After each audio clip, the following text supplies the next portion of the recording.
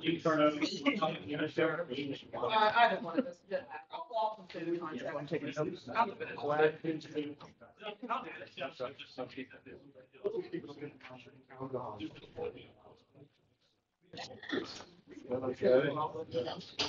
Hey. It's 6:01. You do it at the time. Yeah. You read it tonight? You read it on the. Okay. It's time, isn't it? Yeah. We're ready to start reading. Yeah. I don't want to go up to it. If we all say we want. Come on, I'm for it.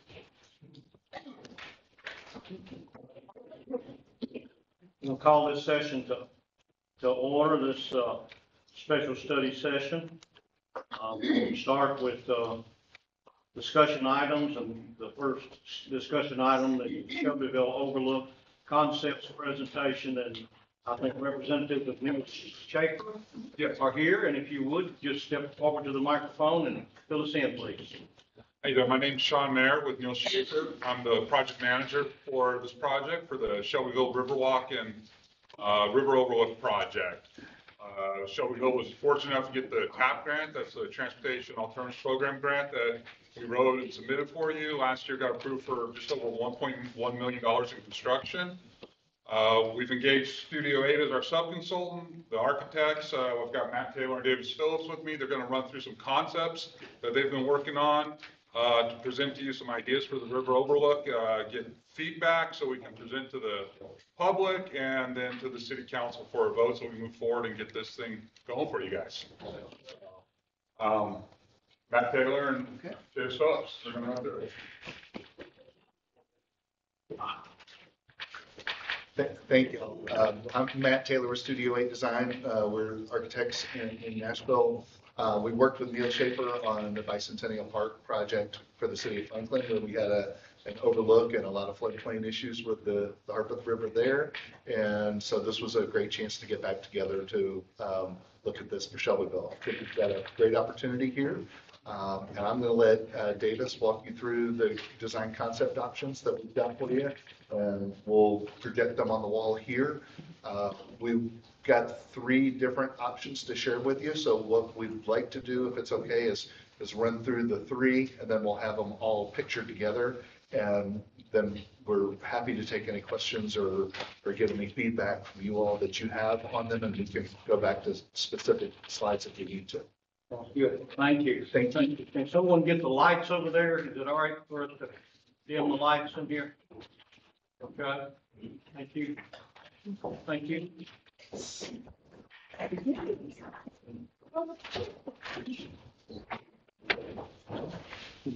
Right. Is it good? Volume, I'll blow anybody's ears out. Well, my name's Davis again, and thanks for letting us be here. This is really exciting, really fun project we've been working on, and been very excited to show you guys these 3 concepts. Oh, I can see it. We're going to get there. Come on.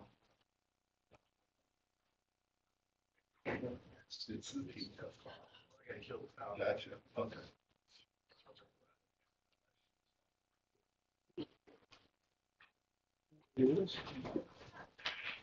Okay. There we are. Control. Awesome. All right.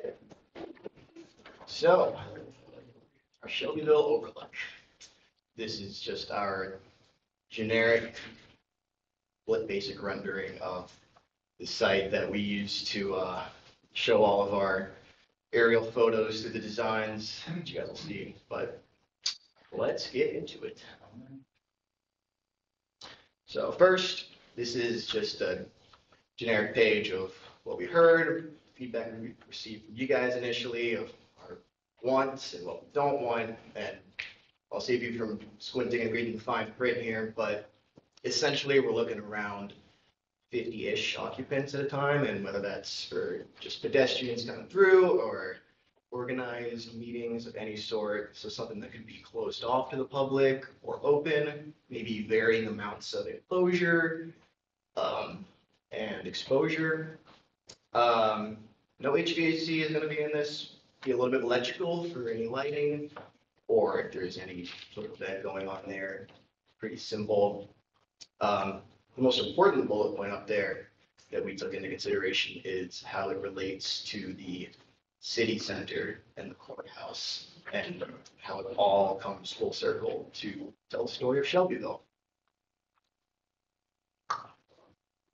So a few of our initial case studies here, just projects we were researching, they kind of spread far and wide. You'll see one from Switzerland, but something in common with everything we were studying is that we want a design that really gestures towards something, that it moves in such a way that it focuses your view on something specific, or a landscape, or any point of interest. And you'll see a few of these come up later when I introduce each design.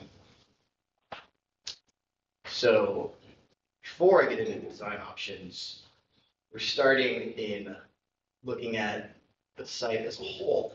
And what we've been scheming is to take the public square and expand it to this urban grid and almost complete the square at this optimal point where the overlook is going to be next to the dam. And this exact spot you can see is a direct line of sight to the courthouse. It is next to the dam to focus on that, and a little bit away from the highway to block out any noise or distractions.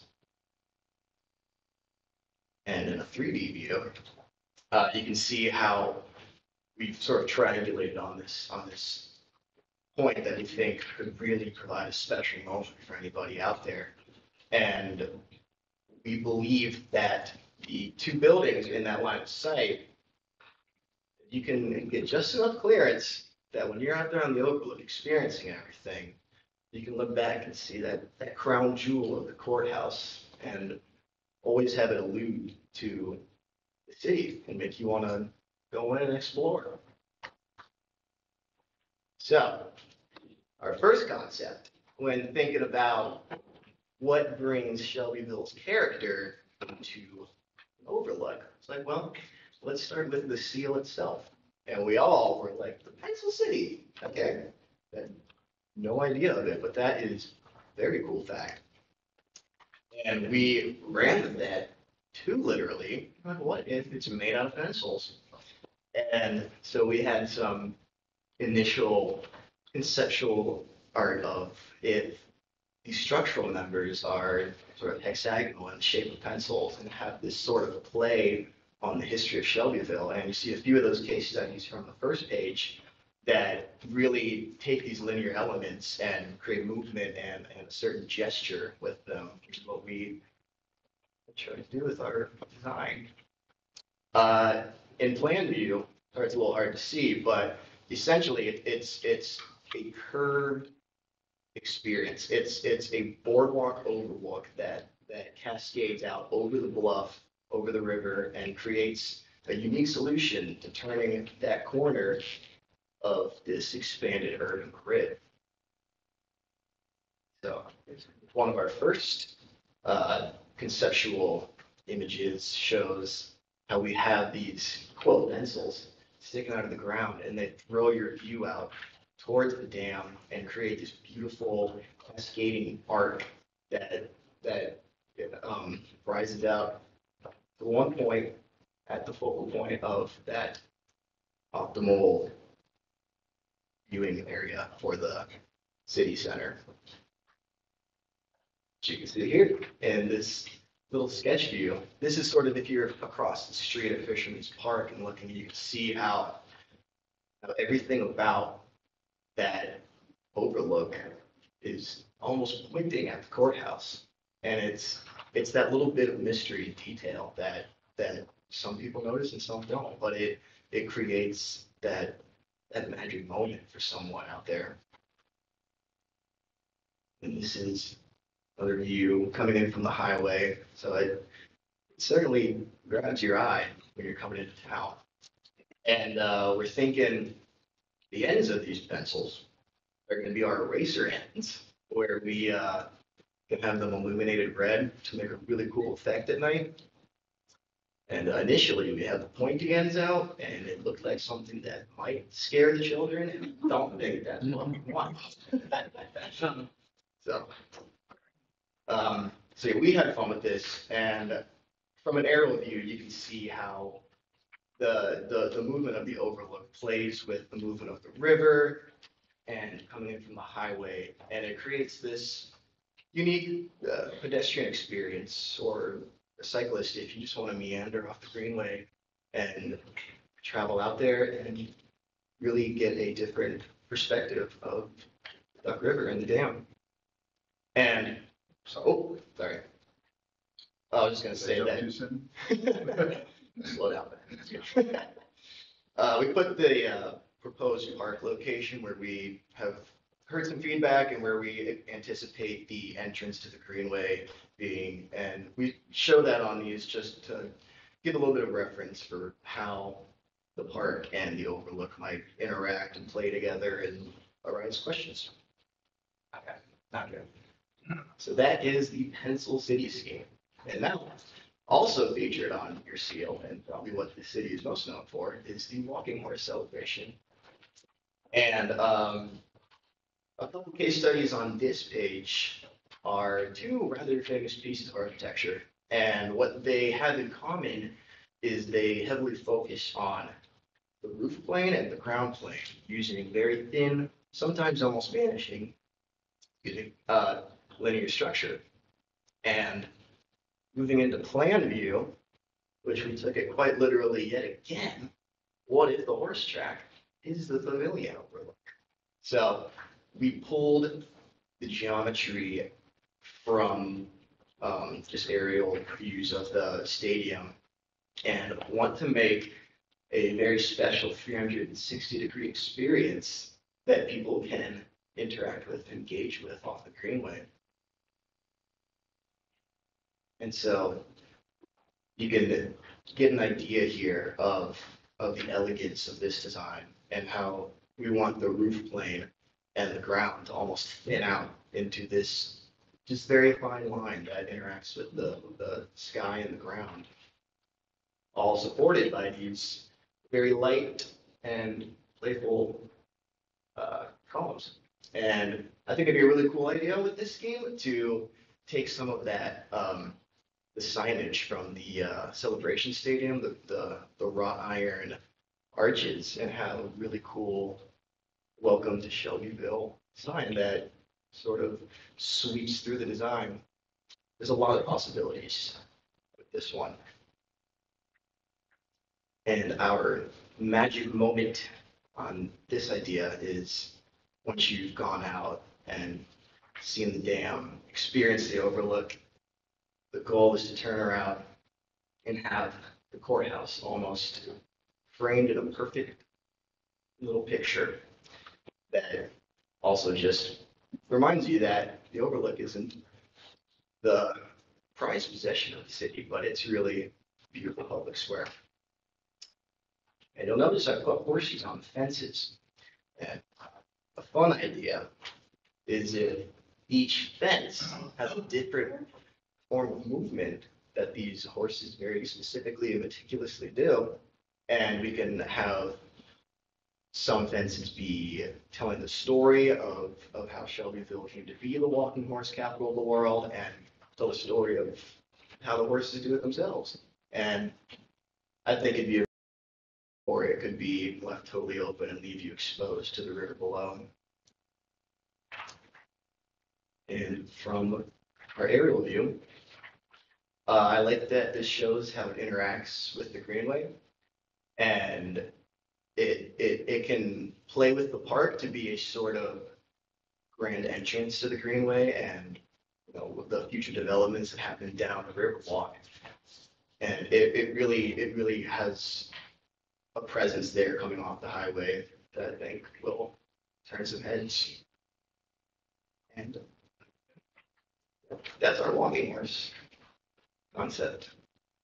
And for number 3, we are sort of calling this our modernist movement design. You'll see some pretty far out case studies up there that don't be afraid of. But what's important about these images are like I mentioned at the beginning about the gestures and the movement that we're trying to achieve through these. And in the third concept, we wanted to really explore putting a different image on the Riverwalk and see what could come out of a more progressive architectural style down the road.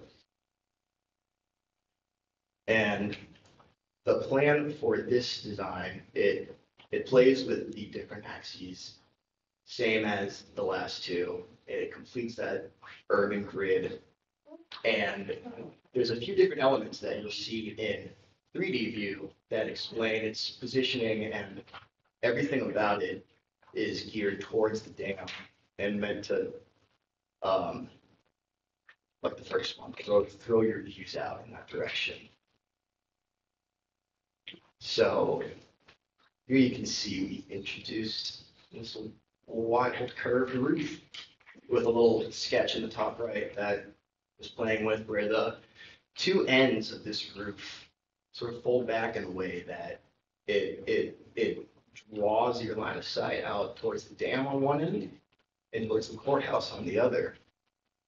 And we have that element above, and down below we want something to support it that feels grand and monumental for signage opportunities, but also be permeable to the river and done thoughtfully and not fully draw away from what's happening above.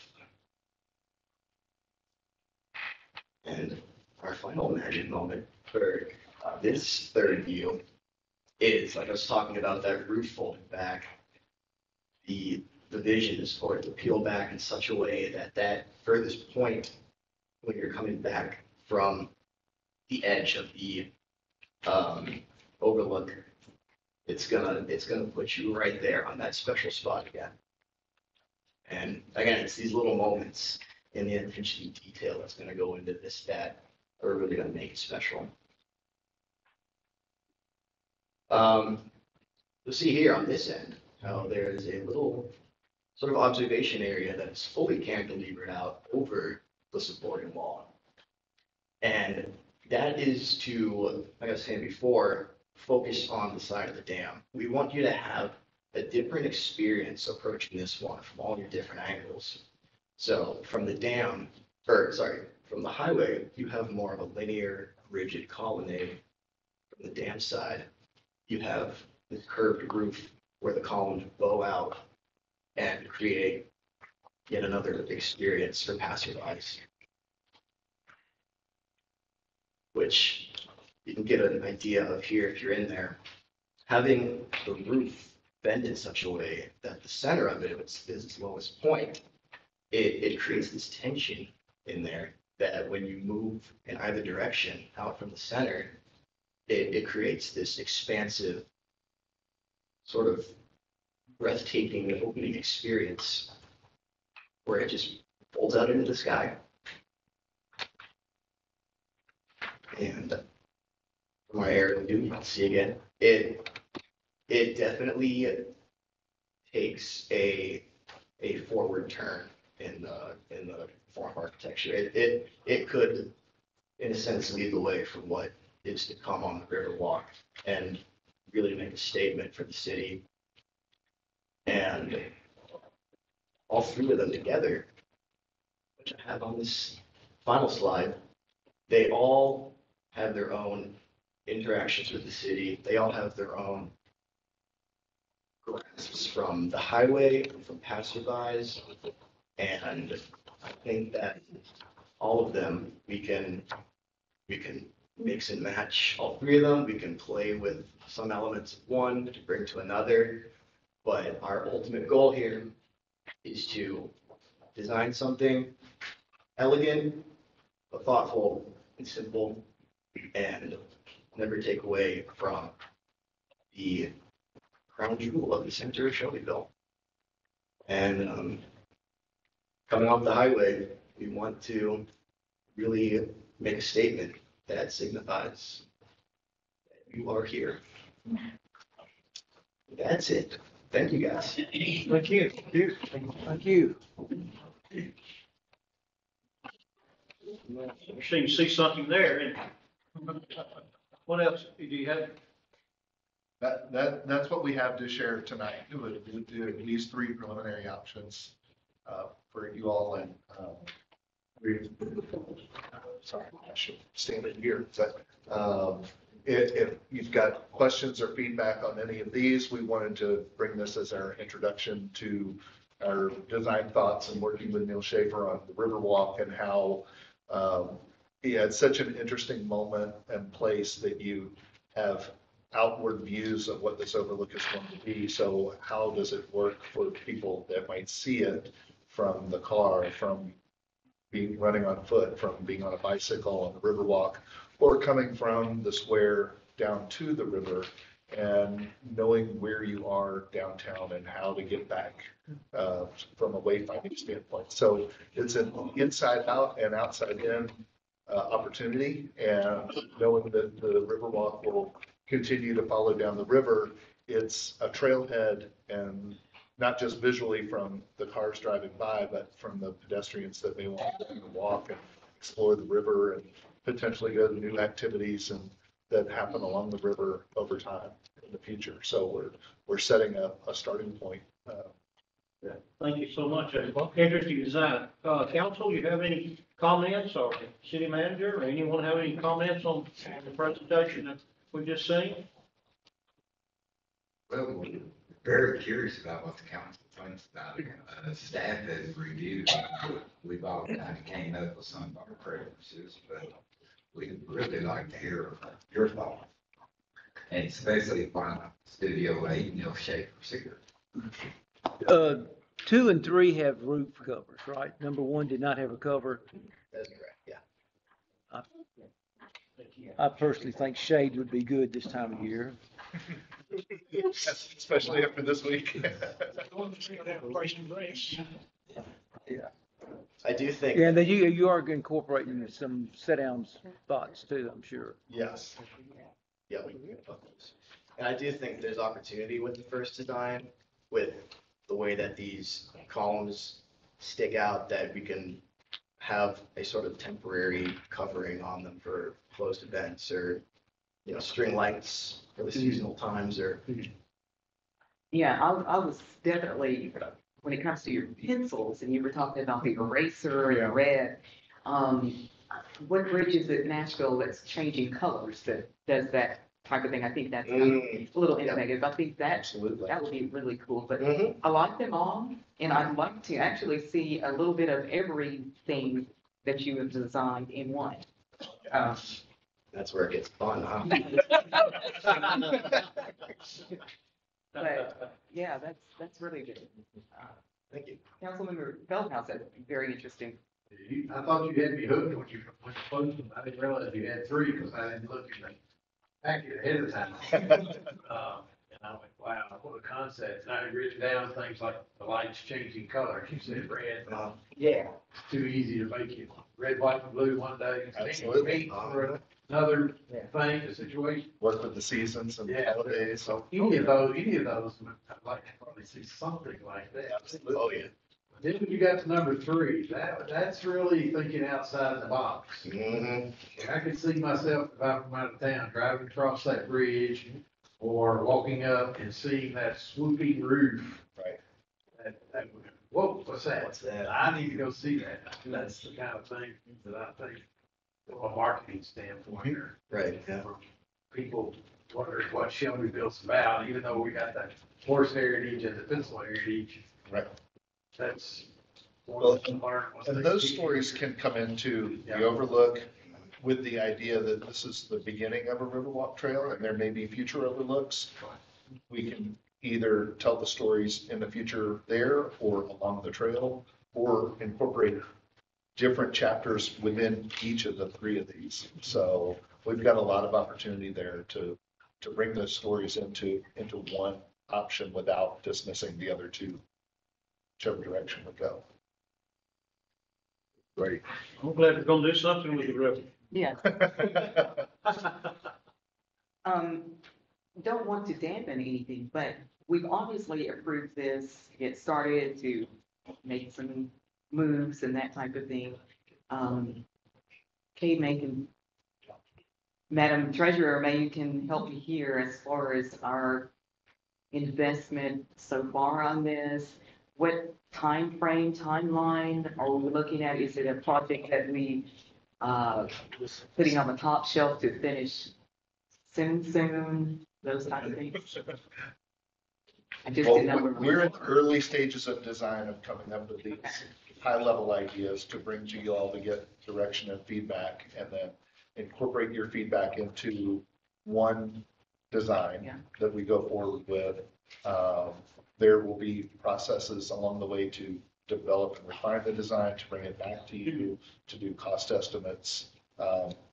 So, Speak to the scale. yeah, the TAP grant that you received you have to be in construction within 3 years.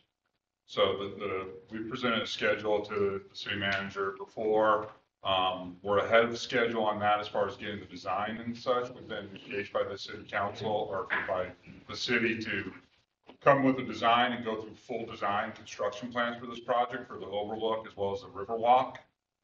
The fencing that goes along it, some lighting and such. And so we're currently in the concept design to make sure that everybody's happy with it. The last thing we want to do is put out a design and people go, what did you guys spend our money on? But you do have a TAP grant from the state that has to be spent in construction within 3 years. And in this next year's budget, we just have, budgeted for, the design part, right? Or the pre-design, what is it? Preliminary, that's exactly what I meant to say, preliminary engineering, yes. Any other questions? Great presentation. We look forward to it, yeah. Thank you so much. Thanks for your time. Thank you. Thank you. I'd also, if I can, Mr. Mayor, I'd like to let everybody know that there will be a public meeting on July the 10th at 5 o'clock at the police department. They're going to present it for the public to come in and weigh in on the design. And we're going to hand out a flyer around the square just so, because the square is going to be the most vocal about it because, you know, the merchants down there. So we're going to hand out flyers to invite them to the meeting. But that's July the 10th at 5 o'clock. The council, since it's a public meeting, the council doesn't have to be there, but we would like for y'all to be there to, you know, discuss with the public and let them know what your preferences are. Thank you. Thank you. All right, our next item, we're trying to shift things around a little bit. Consideration of we're talking about a ground lease agreement between Azure, is that correct? Light support and the Shelbyville Municipal Airport. Paul, do you want to enlighten us on what we're talking about there?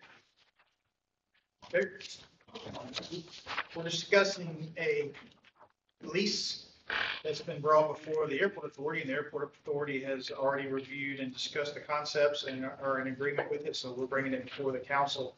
What you have in front of you is a layout of what Azure has requested to lease from the airport.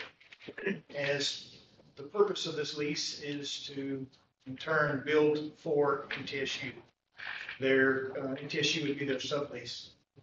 And the idea for that is that they can move faster, get things moving a lot faster. So what you're seeing there on that drawing is a ramp that can handle 30 aircraft, and then also have, you can see on the north side, a area for, it's really just a portable building or two that will be the staging for their students in the meantime, while that will allow MTSU to start the process.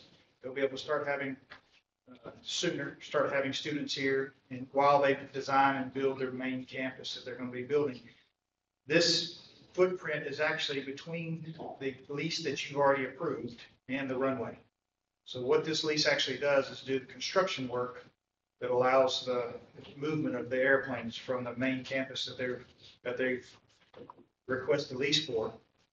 And you can see on here, the concept allows for an area for not only to park the 30 aircraft, but also an area for them to run up. And what that allows for is the students to do some training and the instructors to do some training and the aircraft to get ready for departure before they even get on the taxiway and mix in with the other aircraft.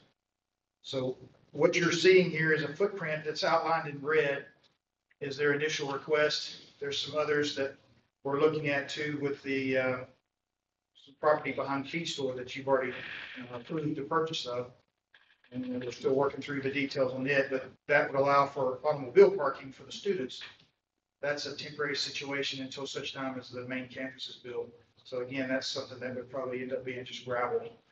But that would be a separate lease and not through Azure. That would be something we would lease separately through MTSU as they see need for.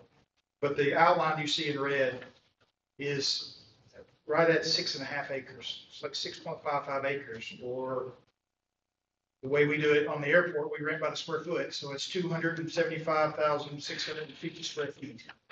You can see that it's actually written in there. It's just my eyes aren't that good. But there is that's the square footage. That square footage can actually adjust a little bit. If you recall from the previous lease that we have with MTSU, some of those boundaries were going to change when they finally did the final design. There's going to be some necessary adjustments. Theirs is designed the same way. If you see on this, the side that's on the right side of the page there on the south side, there's a lot of extra gray area. That area can be expanded or contracted as they need to based on what the final design is.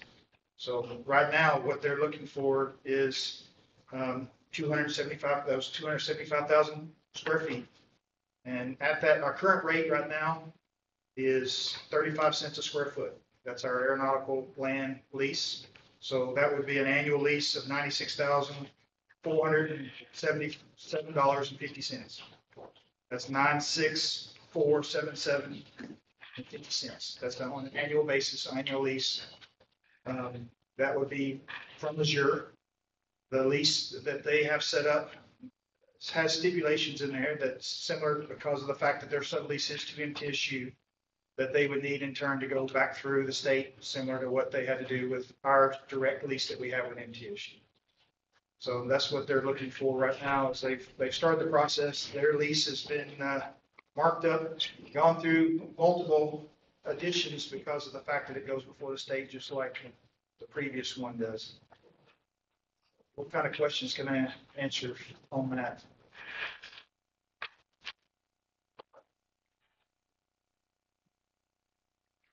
Any questions? That 35 cents is something that you probably see construction out there right now. The hangars that are going up right now, the ones that are in process, that's the same lease rate that they have currently. And Director, did you say this had been before the airport authority and they recommended? Yes, that is correct.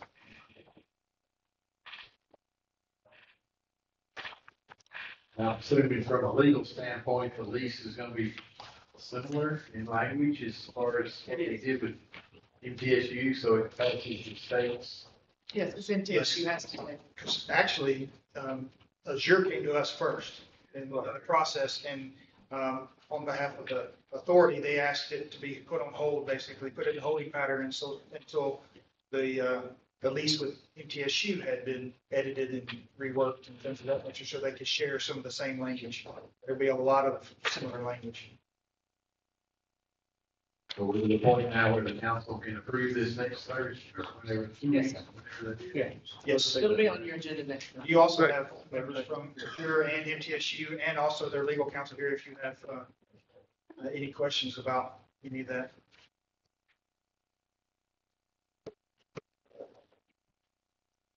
Any other questions? Timeline, you got any kind of timeline? Roughly? Great question. So the timeline on this is, we hurry up, we get the lease done, and then we wait and we wait and we wait for the state. So it'll go with State Building Commission and School Bond Authority for a couple of months before we can start construction, and then we'll start construction. And then it's up to the weather and Azure and their contractor to get it, the pavement built as quickly as we can.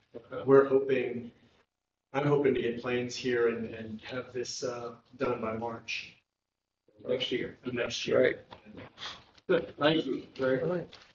Tell you from discussions with Azure, their contractor, and they're ready. So as soon as, they'll have everything in the pipeline, as soon as the state can give them the nod, they'll be ready to move. Okay. Thank you, Paul. Any other questions, council, about that topic?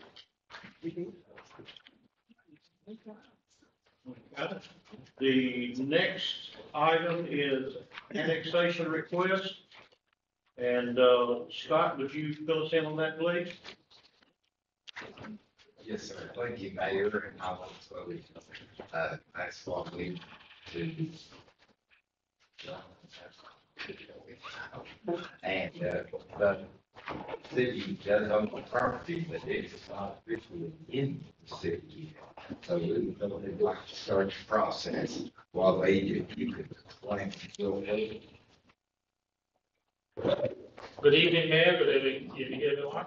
So if you recall, this piece of land, actually, there was an agreement between the city and the previous owner. And, there's a house on the site. And I know the agreement that the lady who owns the house now will always pay county taxes.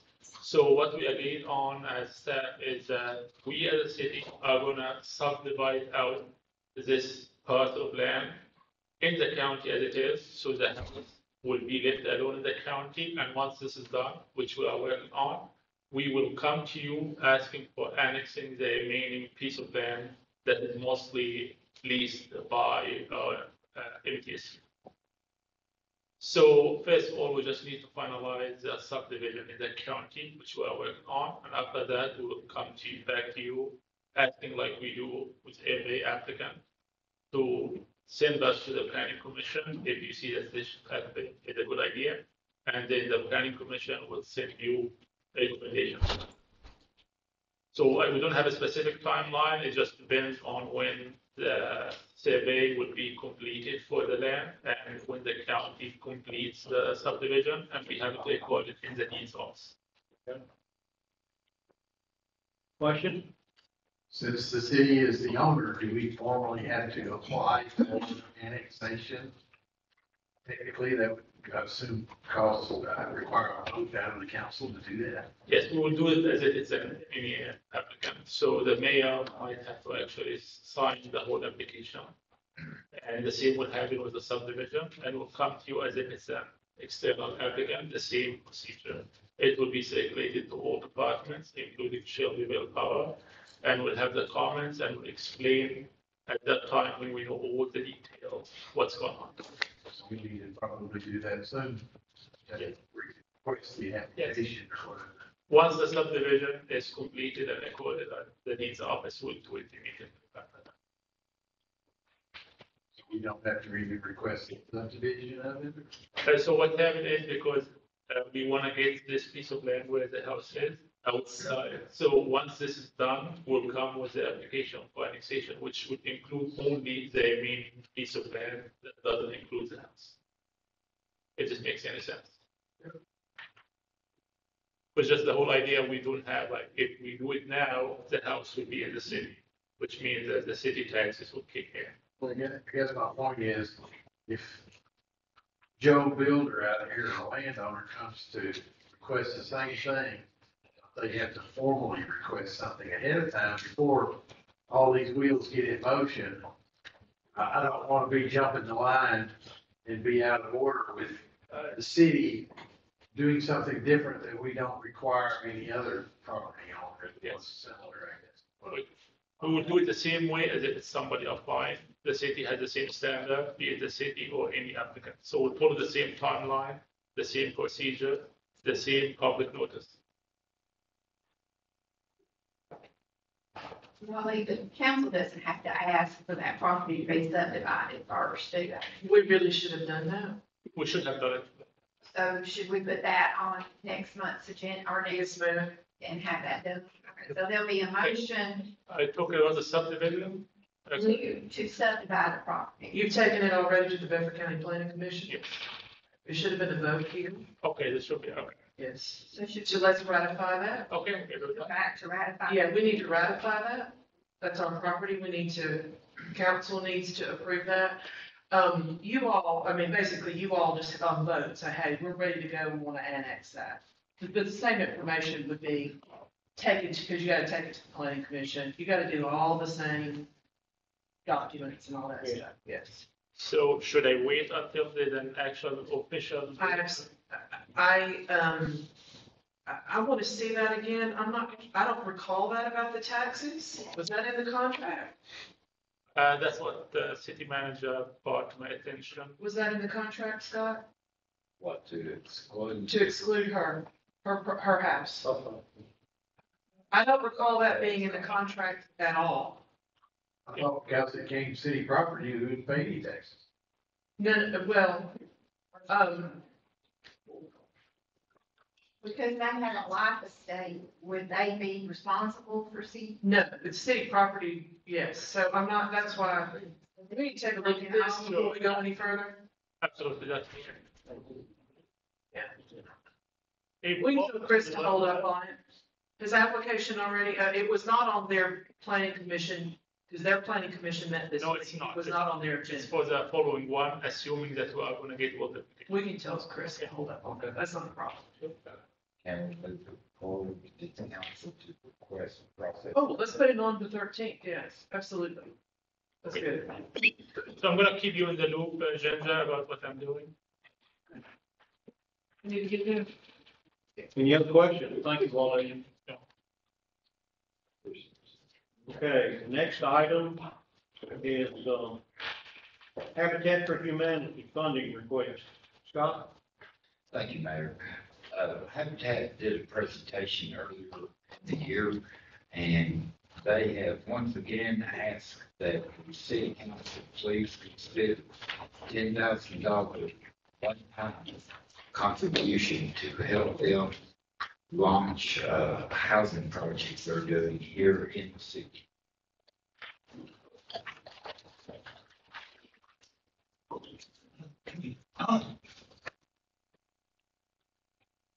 Any discussion in council about that? I noticed that they, decided to shut their doors for their thrift store, on the square and, just hearing the public comments, it's very unfortunate with so many people relying on the store and such, but, I think the biggest thing is that, we denied their funding, and I think the county has denied the funding, so they decided to just pretty much kind of pack up and certainly, I guess, divert all of their energy in building. So that's the reason they've come back and wanted to try this again. Hopefully that, this body will make a turn.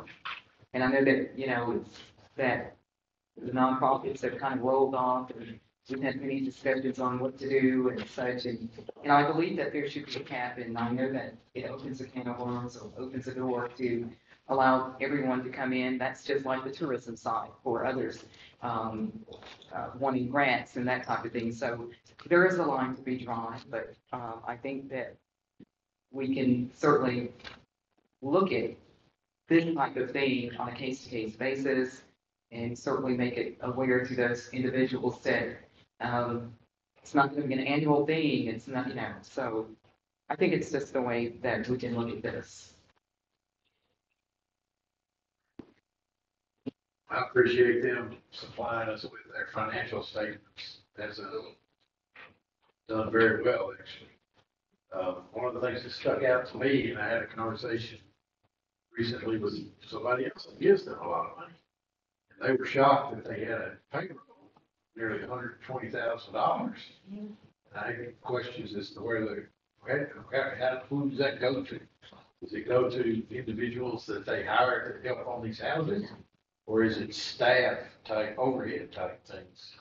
That would be my biggest question to them, because, you know, I think in this person's mind, you actually giving them money, had no idea that they had that kind of overhead expense. And his interpretation was that it was going to overhead type salaries overseeing the program, not actually going into the houses that a lot of the images built on building houses. They've got like an ongoing expense like that in the last year, so they have, the last year they hadn't even built a house. So where would our $10,000 go? Yes, then, so those kind of questions. Conversation I got into, I guess there's a representative here with them. Well, there are staff members, I do believe, of course, the director, and there's employees in the thrift store, and there's a couple of main builders. There's a lot of volunteering. I know. But as far as, you know, specifically where those dollars go, In the past, if I may, you know, in the past, when you had folks come all the time, they included that in their budget every year. That's kind of what your appropriation resolution was. You were trying to get away from that. And I think what I heard you say is more almost project oriented. You would rather see people come to you with a particular project to you and say, this shows you what we need because of this.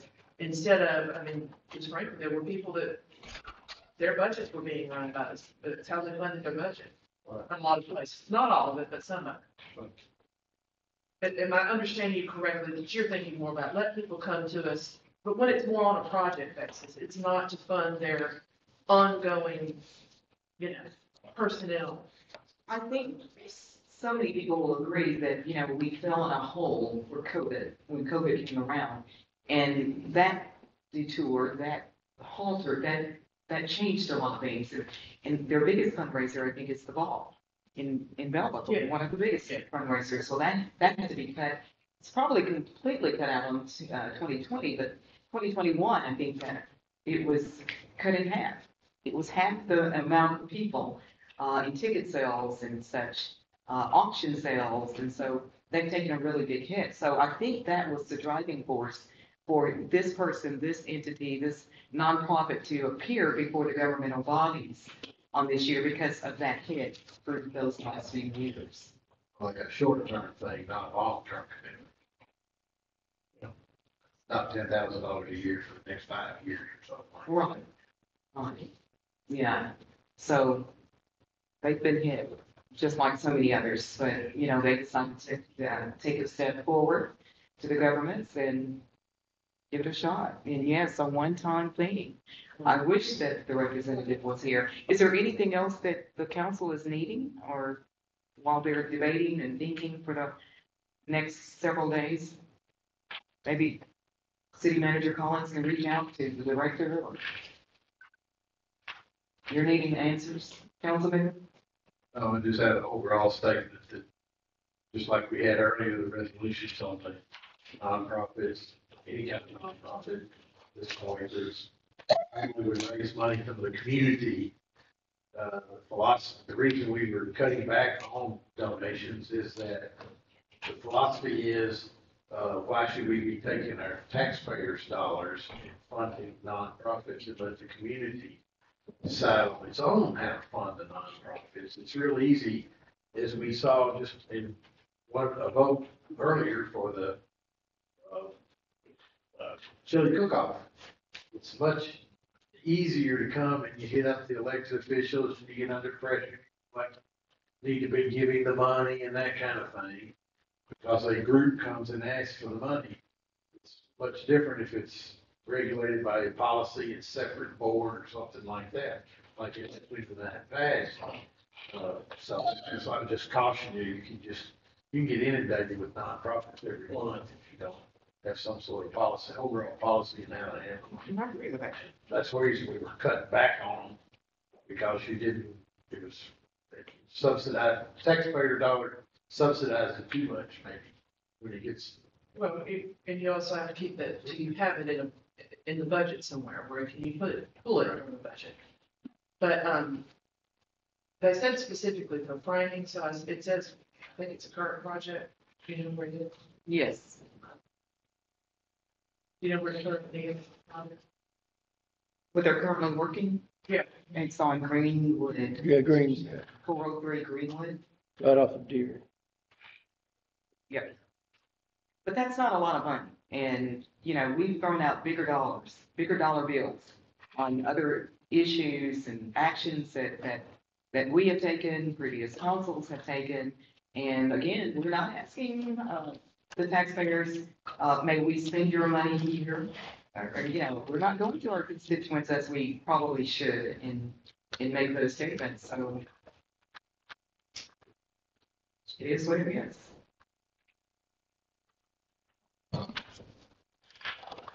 Only comments I have is, I was with, working with Larry Price and our church and folks when we first started Habitat for Humanity. Great idea. And most of the work was done, property was donated. I know churches and other organizations would, donate, the framing. We put the roofs on, we pay for the decking, we put the roofs on ourselves, we provided the labor and all those kind of things. I don't know what's happened, other than, of course, the cost of materials and things like that right there, they've changed, over the years, but, I don't know as far as, what Councilman, Feldhouse has said. I don't know about how much they pay the individuals that work there, and are they paying for people that do? We used to volunteer, and then we would pay for the materials and all those kind of things, our church would, or organizations would, and that's how we built the houses. Well, things have certainly changed. They have begged for the last couple of years for, developers and just individuals they don't even use the word give anymore, give me land anymore. It's like, here's what we've spotted, you know, how much, you know, pretty much. There is no giving. So that's a change from the past. Right. They're having to invest dollars for all of this stuff. There's not a lot of volunteering. So I'm sure pretty much part of that payroll, when it fits there, the 120,000, you know, that it's just changed. Maybe at one time we actually did. Do they do any kind of? You know, he has a property they want to donate, maybe that's what we should look for. The Habitat Ball, of course, was their huge Well, that is fundraiser. That's Like, one they right. got a whole lot of money into the Habitat Ball. Yeah. I mean, I don't know its current, I'm sure it did come to a stop, COVID, but I don't know where it stands now. I think they've had something. I mean, if the Started city, again. seriously, if the city has a piece of property that they'd love to donate to Habitat, that would be great. They'll take it, if it's, you know, seriously. I think at one point we actually gave money to help. We may have some. You know, It's been a long time ago though. Also, demolition on the, project site and the public works has been assisted, yes. both in man hours and equipment hours. Yeah. I've got a buddy that I play golf with, that's a previous politician in the city of Tullahoma. That's how the nonprofits fund themselves over there. They have some kind of, or maybe numerous big-time fundraisers, and they split it. They end up with this amount of dollars, and they split it among the nonprofits. And he said that the city didn't give a dime. Okay.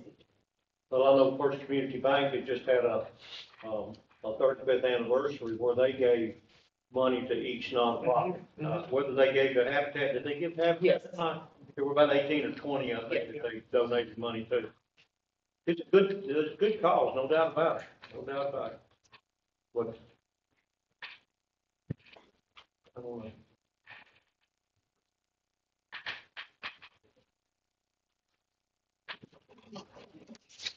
Okay.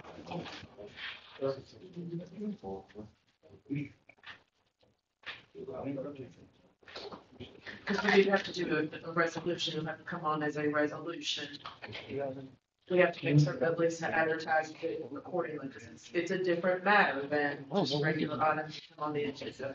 So We voted this, when, last month or month before last? We voted for this request, is that right, Lee? I believe it was the month before last, and, it was voted down. So, I'm required by state law to do nonprofit to advertise it and to do it by resolution. We can't just do a business motion when you say you're gonna give it to them. So I kind of need direction if you're going that way, so that I can put it in the newspaper, that we're gonna have we have to have a public hearing on that, right? I think we have to have a public hearing on it. So I think we'll have to have an advertisement for the public hearing, and that's a 15-day. I don't know that I can get it on the July agenda now sitting here talking about it, because it does require a public hearing, and that's a 15-day advertisement period. And you have to have it you have to have the resolution in the paper at least 7 days before the meeting. You'd have to know the amount of money. You'd have to know the amount of money. So I had suggested that, since it had been brought back up by a council member, that it be put on your study session agenda so that staff knows where to go, what to do. Do you basically want it on your agenda? Do you want us to move forward? Create anything to do? Can we defer or table it Well, for later? based on all that I just said, and Ginger said, I don't believe we can even get it on your July 13th agenda. I don't think there's not enough days. So I think what we could do is y'all can think about it, and then I can put it back on for the August study session. And then you can decide at that point, well, that's not even gonna work. I need to know tonight if you want to consider it or not, so that I can put it on the August agenda. Because it needs to come on the study session agenda as a resolution, and I need to advertise it 15 days. So I need to advertise it sometime between now and before the study session in August. May I suggest, just an idea, you could have this as a business item on July 13th, where they vote yes or no, give us a resolution, and go through the proper procedures, and that will be on August. It's a great idea, Jim. If that kind of clears it up. The reason, I will say, your city manager reached out to me, this was something that a council member feels very strongly about. Y'all have already voted on it, you voted no, it kept coming back up, and I told him he needed to kick it to you, for you all to give them direction on what you want to do. Okay, so unless anybody else wants to discuss any further, it'll be a business item for July 13th agenda to authorize city staff to do the advertisement and the resolution for this request.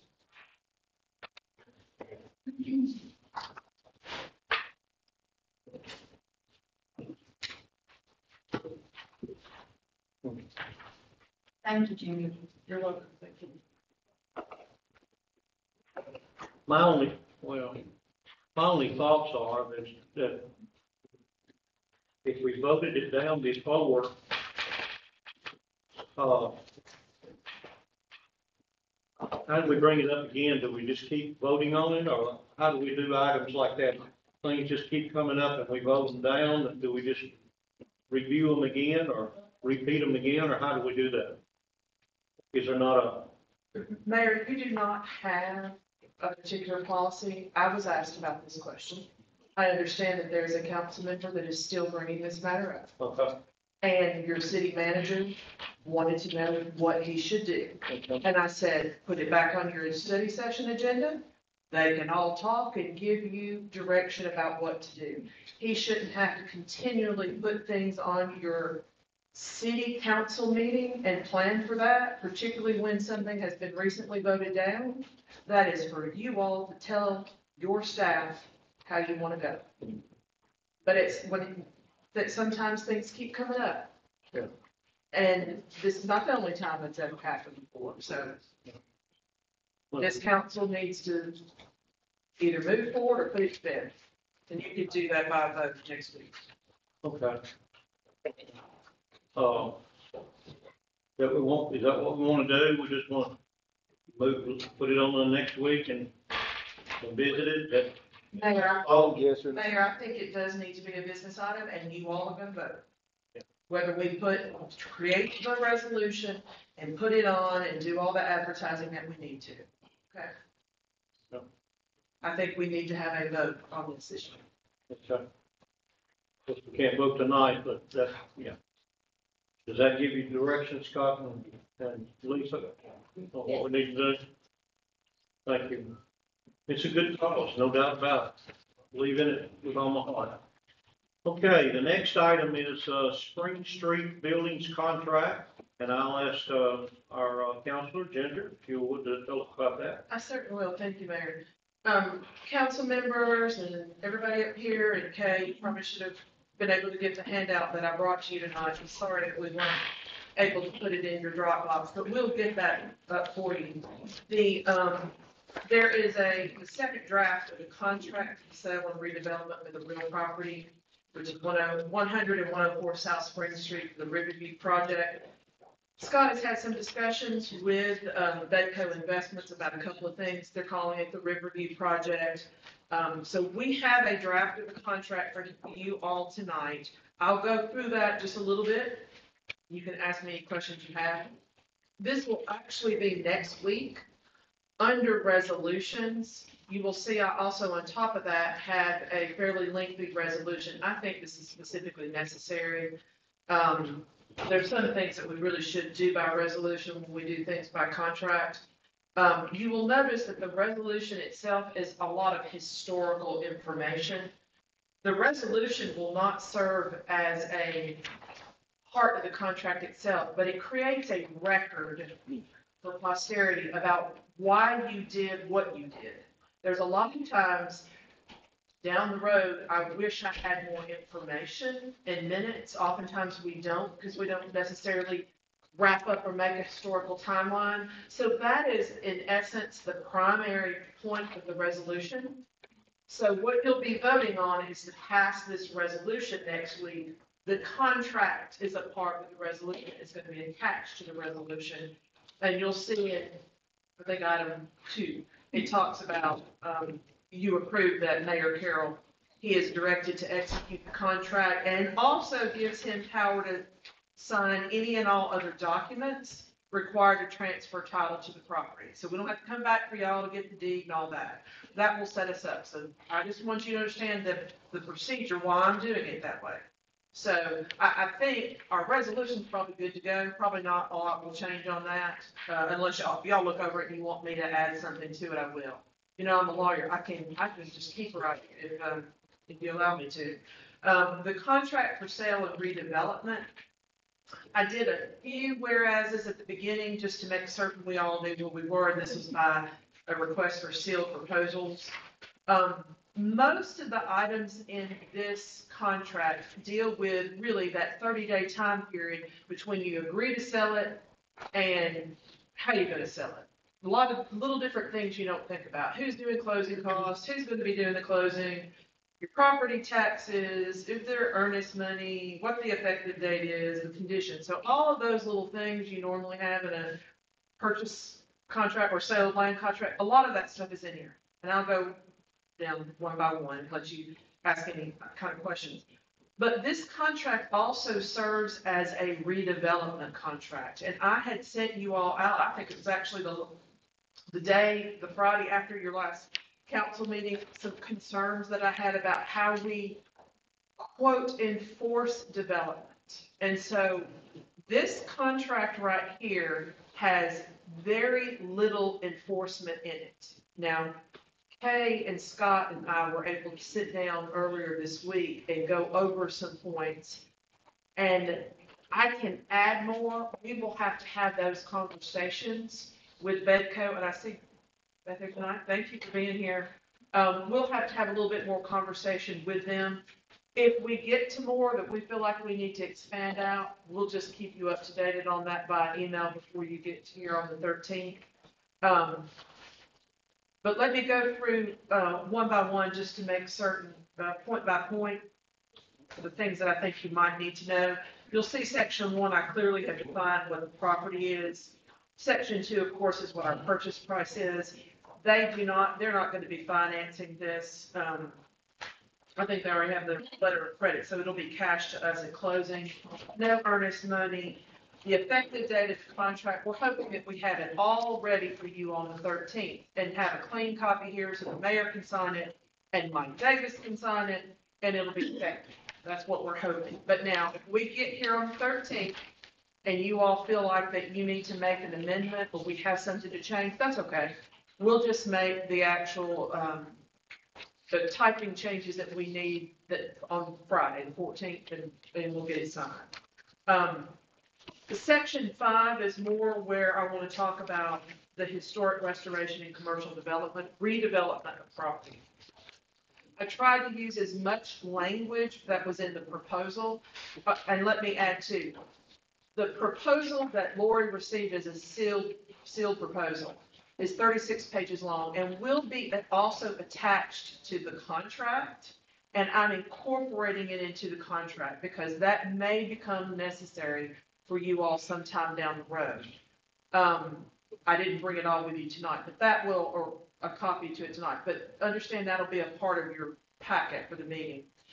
In terms of the historic restoration, the things that I wanted to be very clear, that I knew were base, that we needed to make certain, this is what you got to do. This is what you got to do. You will see there that I've laid out a capital investment or more. That's what that is, that 2.7 million. I added a completion of the historic restoration and renovation of the property within 18 months. That is what the proposal says they can do. That they could have the building, I think white box ready, I think is what they call it.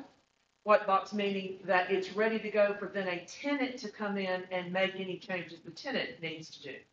So number C, I put in there that the Riverview building, and I wanted to be very clear that this is a requirement. It seems to, the proposal says this is what they're going to do, but I want to make certain that this is a requirement, contract requirement.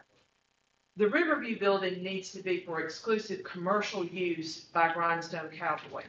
The proposal says it's a mixed use. Mixed use usually means residential and commercial. This is a commercial. You all, I understood, want commercial. So I have put in C exactly what they were going to do as they talked about it. So I put that in there. Let me move to D. None of D was talked about in the proposal. This is that Grindstone Cowboy shall be open and fully operational on a full-time basis. I put 6 or 7 days. That was not, I don't think, anywhere in the proposal about what that meant. Within 24 months of the effective date of this contract. That to me is the basics. Now let me say this. I don't know what their plans are. I don't know if they were going to do more soft opening and only being open 3 days a week. I don't know. That is sort of a talking point for you. And it's also to draw to your attention that there's not a lot of detail here. I want you all to be aware in the proposal that things could go awry a year or 2 years from now in a situation that you thought in your mind was clear, where someone else said, I don't think that's a big deal, because it's never been specified. In other words, the request for proposals and the proposals themselves, nobody said, hey, we're going to come in here, we'll have this business running. We commit to running that business for 1, 2, 3 years. Nothing like that was said. So technically, the way I've got this written, if they come in and open it up 6 or 7 days a week, I mean, they could fold within a month. That's not a trigger on the contract. I want you to be thinking about those things, about the way that runs. Now, I know I sent a very long email to you all the next day, and I'm sorry. It had a lot of stuff in it.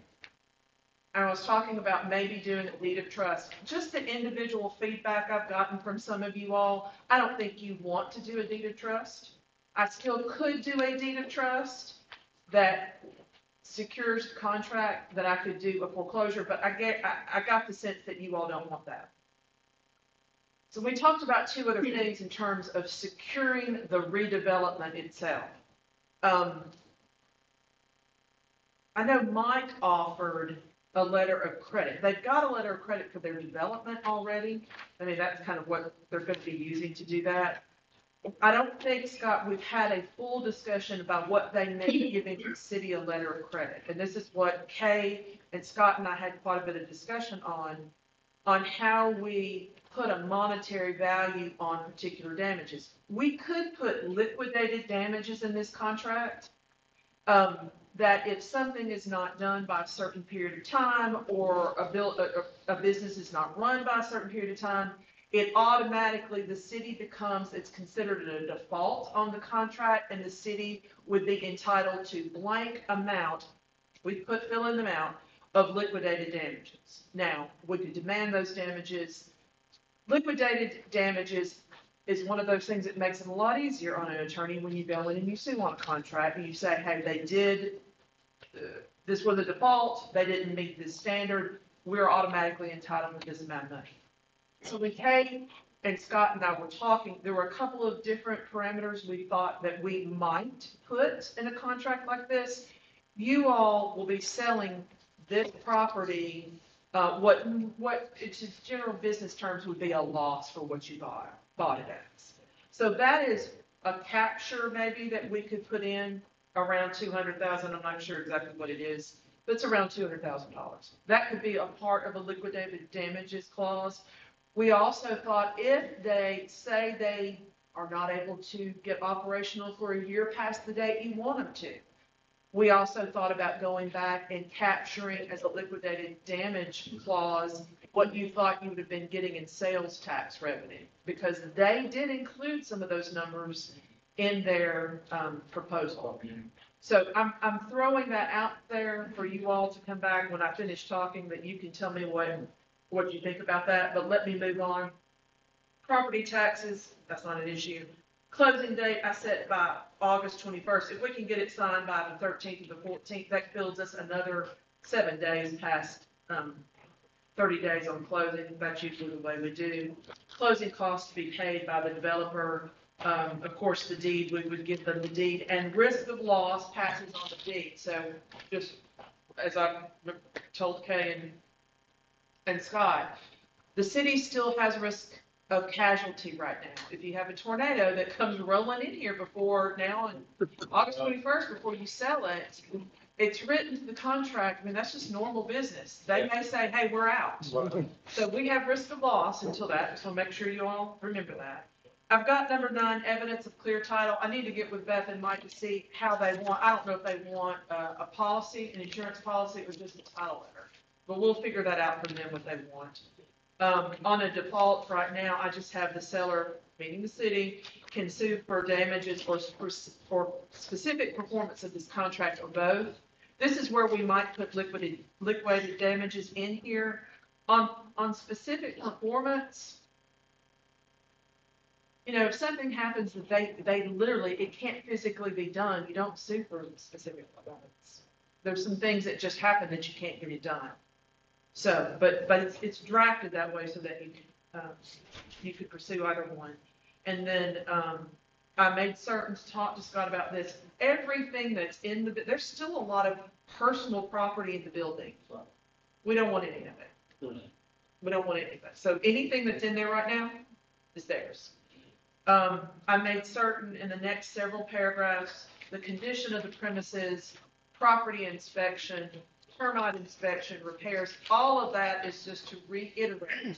They have already inspected the property. They know what damages are in this property, what condition it's in, and that they can go ahead if they want to do another inspection for whatever reason. But this contract is not contingent on that. Not at all. It as is, and the city has no responsibility, duty, or liability on any of those things at this point. Number 16 are seller representations. The only thing that we are stating are the Bain buildings are connected to public sewer. The premises are not in a federally designated flood hazard area. And we do declare here that there may be violations of applicable building and zoning codes. Well, we know there are. The building's in bad shape. We probably got some building code issues. So we do say that, but they also read in, they're aware of that, and they're taking the building as is. risk of loss, time of asset, almost everything else is just common everyday things you put in a contract like this. Just so that you'll know. So I know that was a very quick overview. I'll answer any questions that you have, but I want to bring primarily your attention back to item 5. Are there very specific provisions that you want us to negotiate on the redevelopment portion? I've given you a few things to think about, and I hope that sort of gets the wheels turning. Is there something that, as you have been listening to this, because you've been listening to this a lot now for what, 3 or 4 months, is there something that you understood about when you were listening to those presentations? And I will just remind you, their presentations, what they put up on PowerPoint and all those things that they've said to you, that's not a part of the proposal. The proposal is what the proposal is. Right. That 36 pages.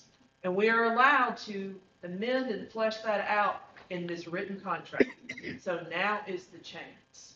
So if you were thinking, hey, I really thought, at least it'd be operating for a number of years, or they would have their building. We also talked about, we expected their building permit needs to be at least issued fairly quickly in order to meet this. We can put that in if they've got to get it done by a certain time. So, and we'll all meet again, believe you me, Scott, Kay, Lisa, we'll meet again to make certain that we are reflecting what we need to reflect in here. But tonight, I was hoping to get some word back from you about what you want. Oh, and Henry, I went and looked. I think what we talked about was a construction bond. I think you mentioned about subdivision development. The city takes construction bonds all the time in order for us to be able to do a roadway. Problem, and this is what we have to work out, is how the money that we might particularly get off of a bond or a letter of credit is how then do we have the right to go on the property to do any of those things. So that is something we definitely would have to, if the council wants us to include something like that as security, we'd have to negotiate real clear triggers for what would then call bond or call whatever. My motivation for voting for it was that they were talking about spending $2.7 million. Mm-hmm. If somebody's gonna spend $2.7 million on the building, they're gonna make something happen. The city's gonna wind up making money somewhere along the way, whether it's, we all expect and want to see the grindstone cowboy, but anything can happen in 24 months. They may come up with a better racehorse they want to do in there or something, Right. They may come up with a different concept and make some more money, and make the city more money or whatever. I hate to see a specific name stuck in there saying you're gonna be operational for 24 months or time to they say they're gonna be renovated in 18 months. It might tell you, what happens if it goes 20 months? I don't think we really have recourse anyway. I think we wouldn't do anything. We just, if we're making progress on it. I just wanted to have this flesh out this discussion because at other meetings we've had that, oh, they'll get it done in 18 months. I think that was a part of your consideration. Brand was a consideration. It was a specific point in your proposal request. So I can't ignore that. And everybody kept saying they felt like that was a part of the reason why that was selected. And so I put that there. But if council directs us that you want to take it out, and the main thing you're looking for is y'all make certain you renovate those buildings and put 2.7 million in them, I'll do whatever you tell me to do. That's why I'm coming back with a bond or something that if all of a sudden they're sitting on it 15 months from now and not doing anything, we have a bond that says we can go spend $2.7 million to consider. But we can't until I get the property back. That's the thing I keep bringing up, is I have to have a mechanism to get the property back. I don't think they're gonna do that, but I don't think they will either. covers a lot of hills. Right. Who's gonna be in it? I don't think they will either. But you bring up a good point, and that's what I was saying. There's sometimes that specific performance, you just can't. What? And I forgot to mention this. You will notice that the contract, if everybody can hear me, the contract is actually with Bedco Investments LLC. you all received, the proposal was submitted and signed by 4 individuals. 2 is representing Bedco Investments, and the other one representing Grindstone Cowboy. So my first actual draft of this was both of those. Then we got word back, that Bedco Investments LLC is a limited liability company. They filed for incorporation with the state the day after your meeting earlier this month, so they are now all up with the state. They have got own separate agreements with Grindstone Cowboy. I don't know who all their members are, not privy to all that. But so the contract is only with Bedco Investments, who is now, as of Friday, I think June 9th, a limited liability company in Tennessee. So just want to make certain you all are aware of that. Anything you can think of, council, as we move forward, please let city manager, Mr. Collins, know, and also let our attorney know what needs to be added or what you think needs to be added to this contract. I know that's a lot of information. Feel free to look at it. Feel free to just call me this weekend, next week. I'll be happy. I meet with you or just talk on the phone, either way. And you can bounce ideas off of me, what you want. But by the end of next week, I want to have my administration team in place and that we're good and that we've had time to talk to Beth and that's good. Because I really would prefer to have it all ready for you in your packet, the way we all know that we think people want it to be. So. Anything else, Henry? You look like you got something else on your mind. Okay, no? I'd just like to reinforce what our city attorney said. Please look over. If you have any issues, concerns, questions whatsoever, please tell us ASAP. Because I do know that Bedco Investments and Grindstone Cowboy, they've been in meetings with Dow Engineering and also an architect, and they're ready to hit the ground running. They even asked about the process for building license. So when we have an opportunity for an investment like this for the city, I hope we can go through the details and move forward. I just want to make certain that you all have no expectations if something goes horribly wrong down the road and you're like, why don't we have that and why can't we get it back, whatever. This is the time for me to be very, very specific on something that you want to trigger if you want liquidated damages. Okay? Any other comments? Let's move to the next item then. Public comments guidelines. Lisa, would you handle that for us, please? Yes, sir. As council will recall, there's been a change in the law and we now have public comments at every city meeting. So that prompted me to change our public comment guidelines. It has not been updated in quite a while. So based on the regulations in the new law, I changed a few things and I sent it out in your package. We'll adopt it by resolution in July. I'll go ahead and I'll read to you what I've got. And if you have any questions or, want to make any changes, just let me know.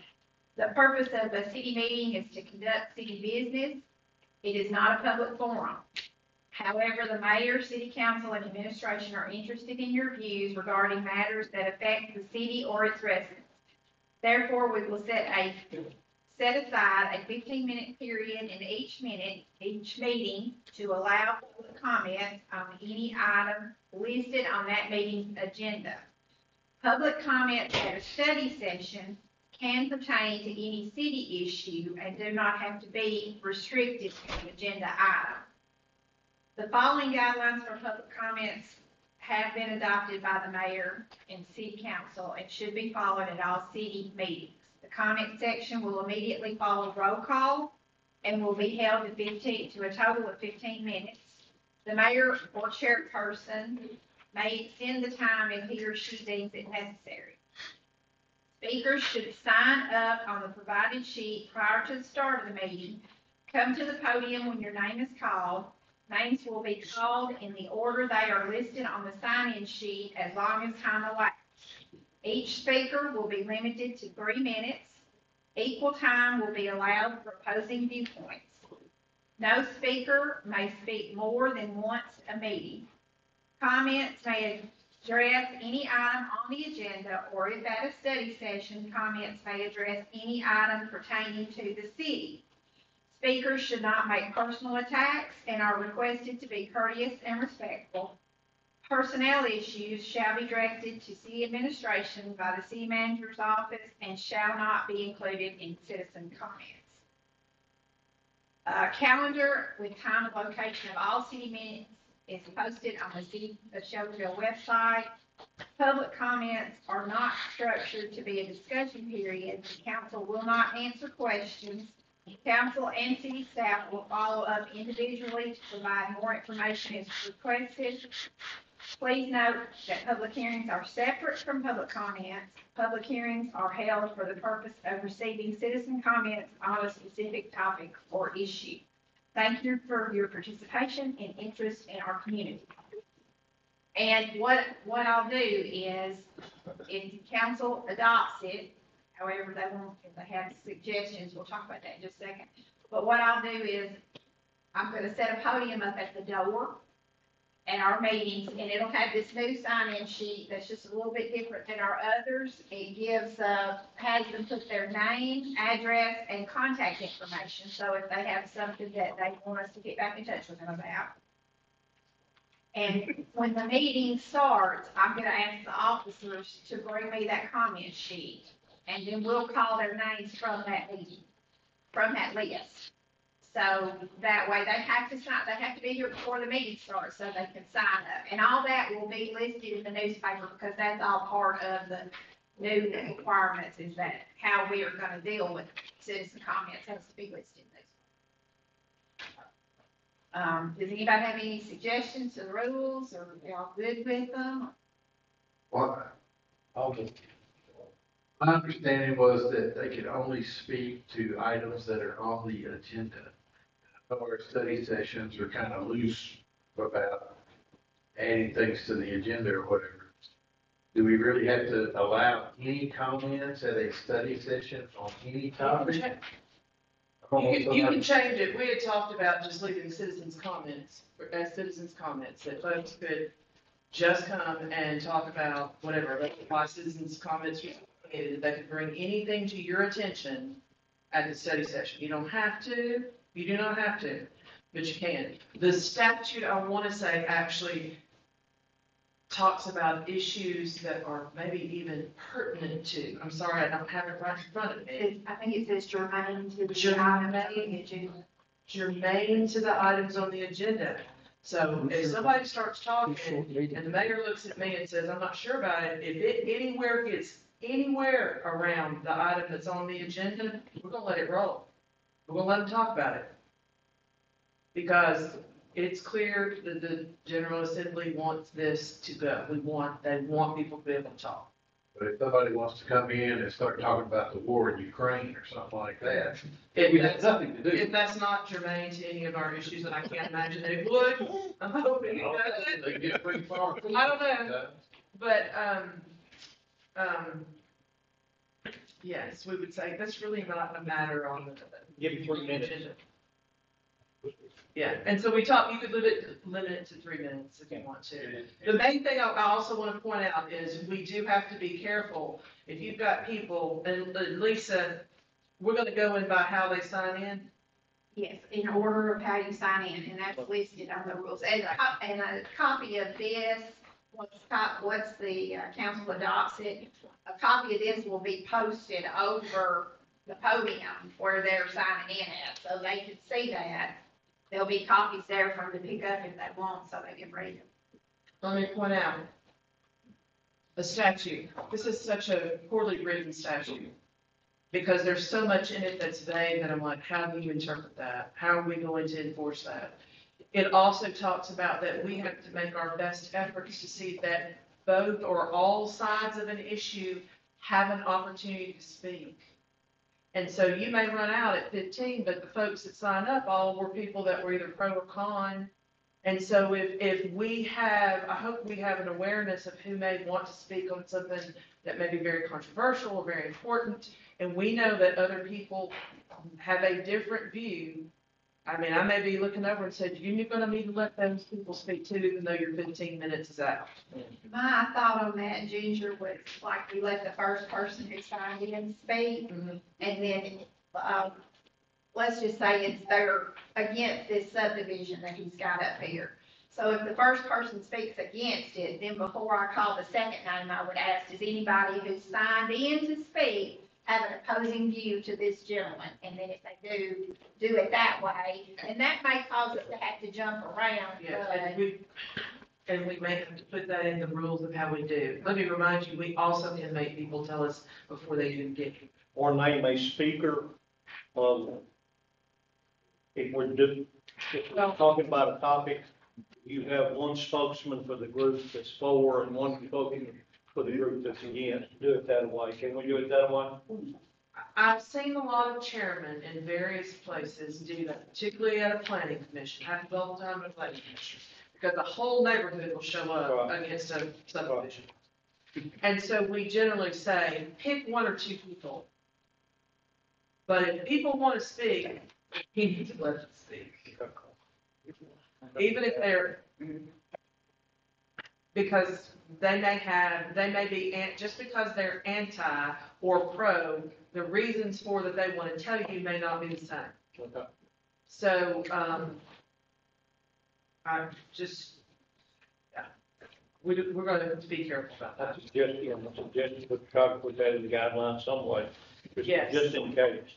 We have Yes. 50 people show up, everybody wants to speak, that we want to get the message out, but I think we want to kind of limit it to you. If you have 50 people on an issue, we're not going to go 15 minutes, we're going to go more than that. Yeah. We will. All right.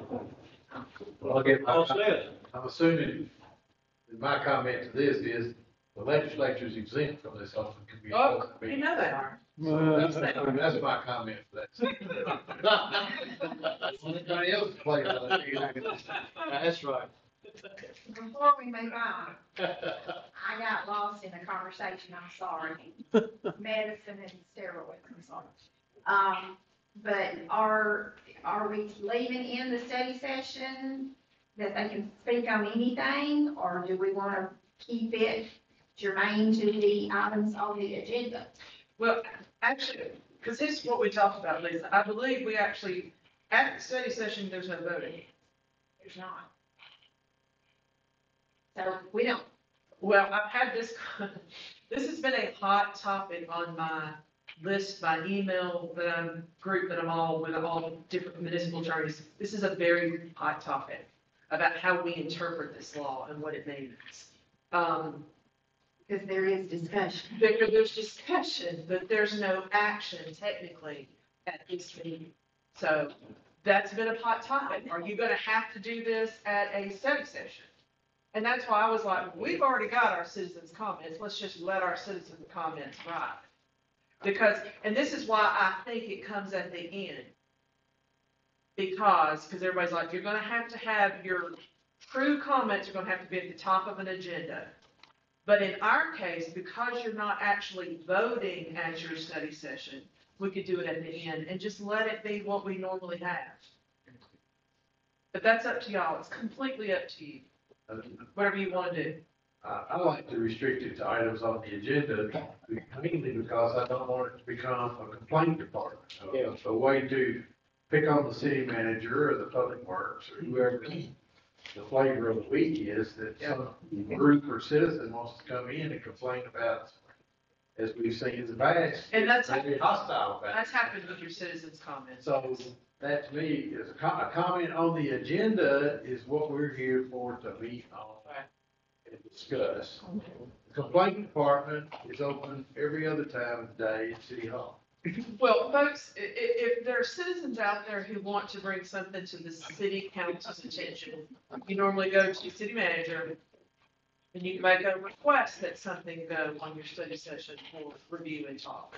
Well, many, many, many years ago, the council made that choice to have citizens' comments. And that was where it was. So you all can change, make your mind in a different direction.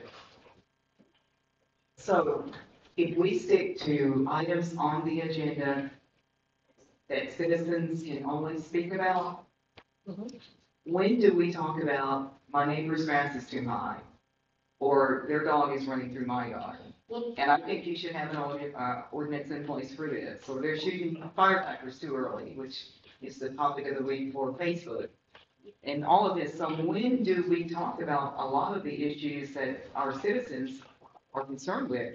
Because normally that's not on our agenda. I mean, it's very important, all of those issues are very important to every citizen. But of course, during the daunting budget time, we were 3 months going through this and we just don't get there. Let me ask you this. What do we do? What can we do about a dog running through somebody's yard? But those are issues that people have problems with, and it's gonna be that way. We can't. I mean, we may have an ordinance somewhere, but that's a whole new ballgame because are we really enforcing all of the things that we have on the books? Well, let me say, kind of, Mayor's left, so I'm gonna tell you, he's recognized, but he's gonna say he's left. You don't often have that. We have had on occasion, what I would say, people have really brought something new to your attention. That is a bigger issue. Most of the things like the dog, the grass complaints, you don't need to bring here. It needs to go absolutely to the city manager. Hello? Vice Mayor. Yes. Vice Mayor. You're in charge. 5-minute break. Sir, Can we get a 5-minute break? I think that'd be a great idea. We're adjourned for 5 minutes. And then we get, yeah. Here we live. The mayor, that's what you say.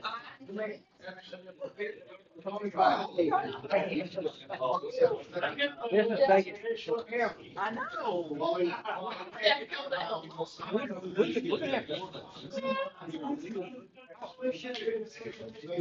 I know.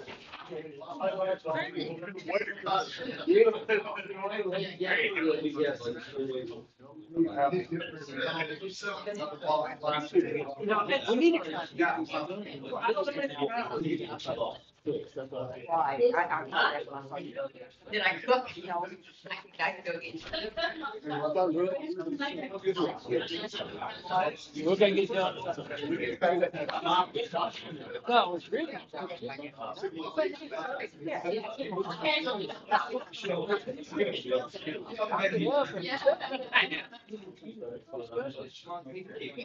Thank you.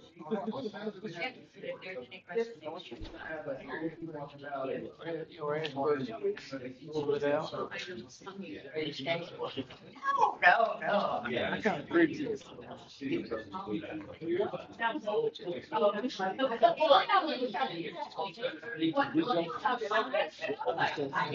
did it right.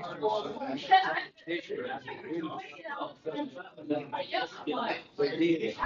You guys need anything from me? See ya. I gotta go to work.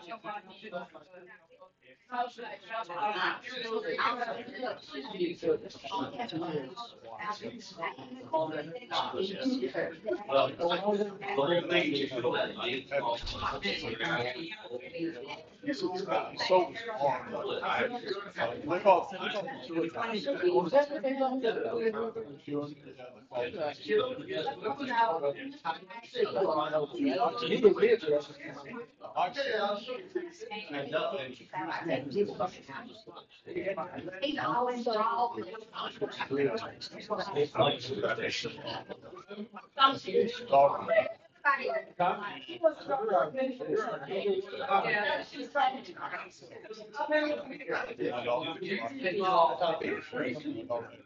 I can see where you gotta have some.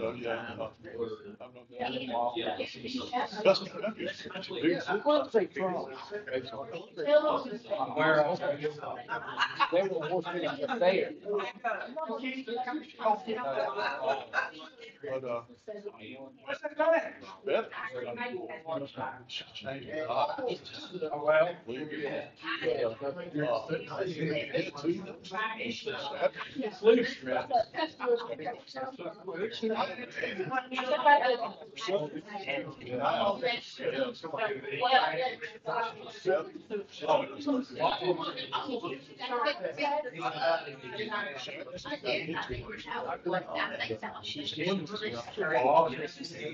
There you go.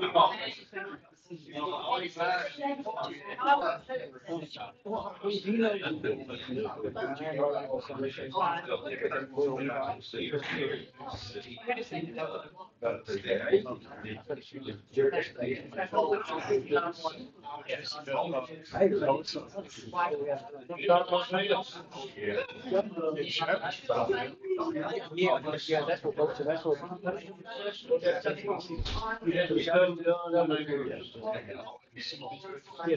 Yes, so.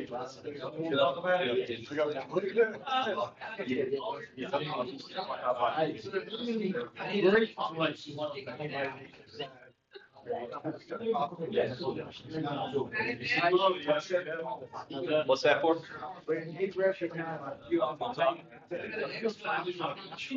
Hey, I'm not gonna be long enough. The resolution.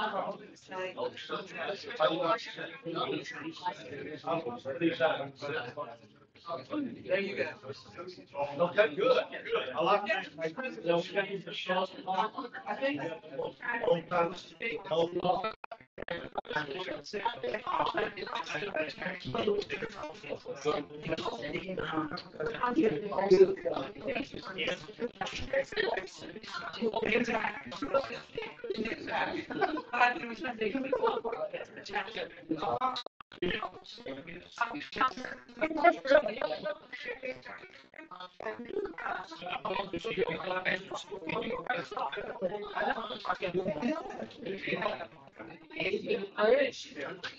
Let's talk back order, get over. Can I call it back on?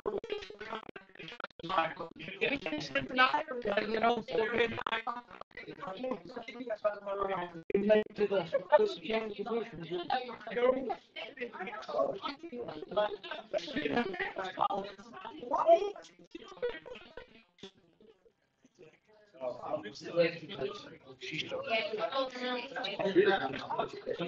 Thank you, everybody.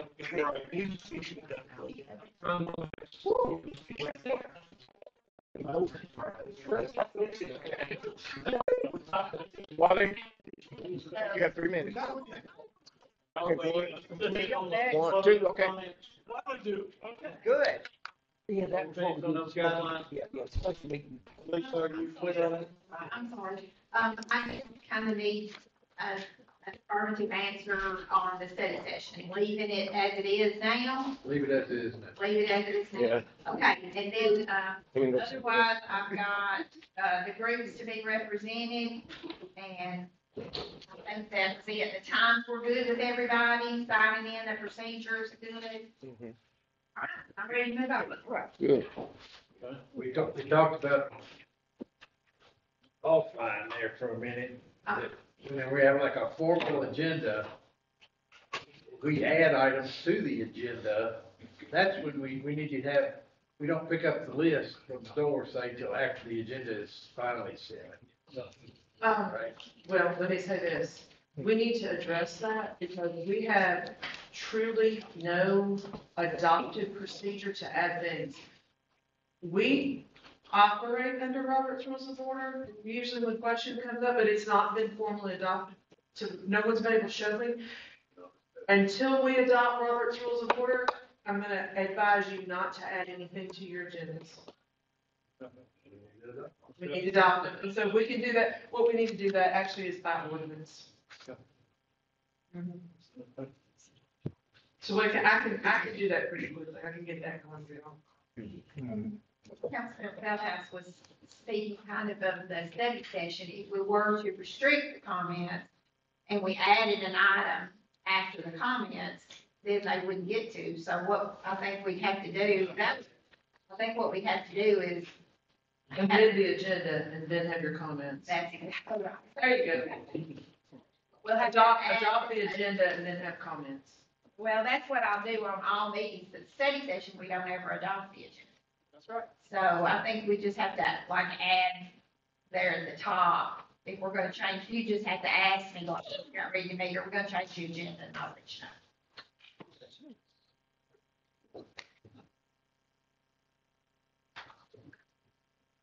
Good discussion.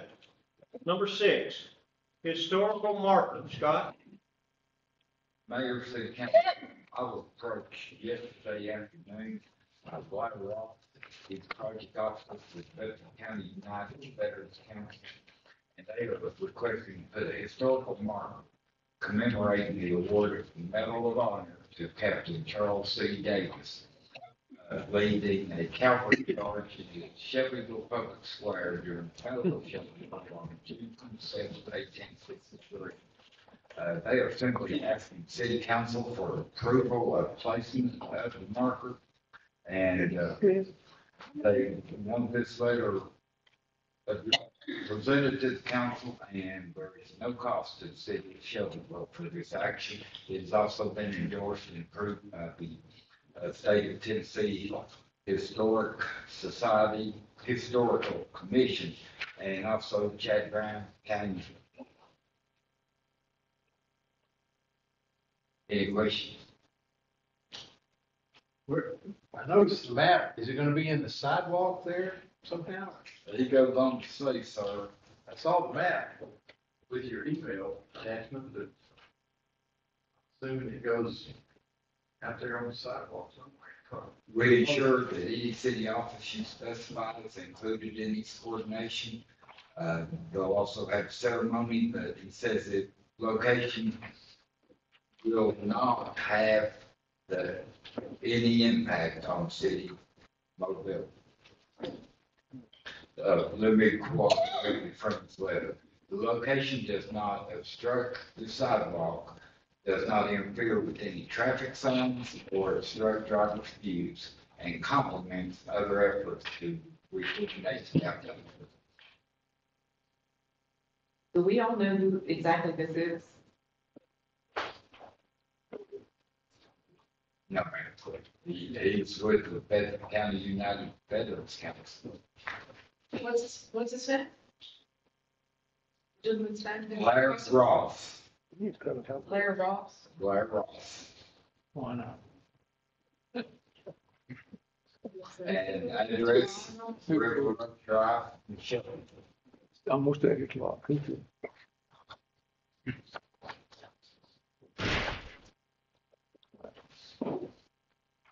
I think we need to think about this for a while, see what we want to do and where it's going to go, if we want to do that. We don't have any time frame on it, do we? You can say you got to do it by a certain time or anything like that, or want to do it by a certain time. I think we probably. There it is. Please give me information. Yeah, we just need some more information. They've been working with the information that we in the packet, but they were working with. Okay. And then they realized the county, did not own the placement. They wanted to do it that reflects the charge. Lisa, did you add that to the packet? No, I didn't. It's not in the It's packet. not in. Okay. Let's move on. Let's do it. Let's move on. Yes. Number 8, that is something we took off of the original special meeting. Consideration of a motion to authorize the mayor to sign a notice of intent for the city of Shelbyville to apply for the Tennessee Department of Transportation's multimodal grant for 2024. Scott, would you give us a little information on that, please? Yes, sir. That was simply a typo on the original agenda, and Bud can fill us in more. Yeah, we did our notice of intent to apply and we got approved. So now this is the application process for phase 2 of the multimodal grant on Madison Avenue. So right now, I believe we're going to East Lane, and this will continue on from East Lane to, I believe, Stanley, depending on where the money takes us. It's a 90-10, I believe probably 120 in that area, but we have to have the engineering and we got to turn it in. But that's a guesstimate, about 120 is what it would cost us. Probably $1.2 million project. The other one was 1.1. So this is just authorizing us to turn in the application for it. You guys will still have an opportunity if we get it to deny it. These are sidewalks, right? Yes. Sidewalks all down Madison Street. Mhm. Any discussion? Any thoughts on that? Buck, if you would stay up just a minute on that, you want another thing. Yes, sir. So, Mr. Anything about the sidewalks? if I could, so what this is we've already got the first one, this is phase 2, and what we're asking, if council wants us to apply for it, then we'll need a resolution, so I'll put a resolution on your agenda next week, if everybody's in favor of it. 2 weeks. I'm sorry, on July 13th, and the reason it's kind of it's a tight deadline, because we didn't get it on here, there was some miscommunication about whether we need the notice of intent or the resolution. So we need the resolution, but the resolution has to have the information in it, so we have to do all the work and get the application ready, so council can sign off on it, because the deadline is July 18th. So I kind of need to know, I know you don't really know the amount of money and folks kind of estimating, but I kind of need to know if you're mostly in favor of it. So you have 5 days after the 13th. Yeah. Get To it get in. it in. Yeah, so And phase 1 has already taken place? Phase 1 is, we've already gotten it, it's working. we're waiting for a notice to proceed. We're probably at the stage of RFQs for engineering Okay. for the phase 1. So, yeah. All right. So we put that on the agenda. for- Neither if- is everybody. If you're thinking that you're not gonna do it, please let me know. I don't wanna waste a bunch of time with the application, getting it ready. If it's something that you guys want me to kinda proceed, then I can get rolling on it. I'd hate to have 5 days and only to get it done. I personally hate to bypass that, so I think we need it.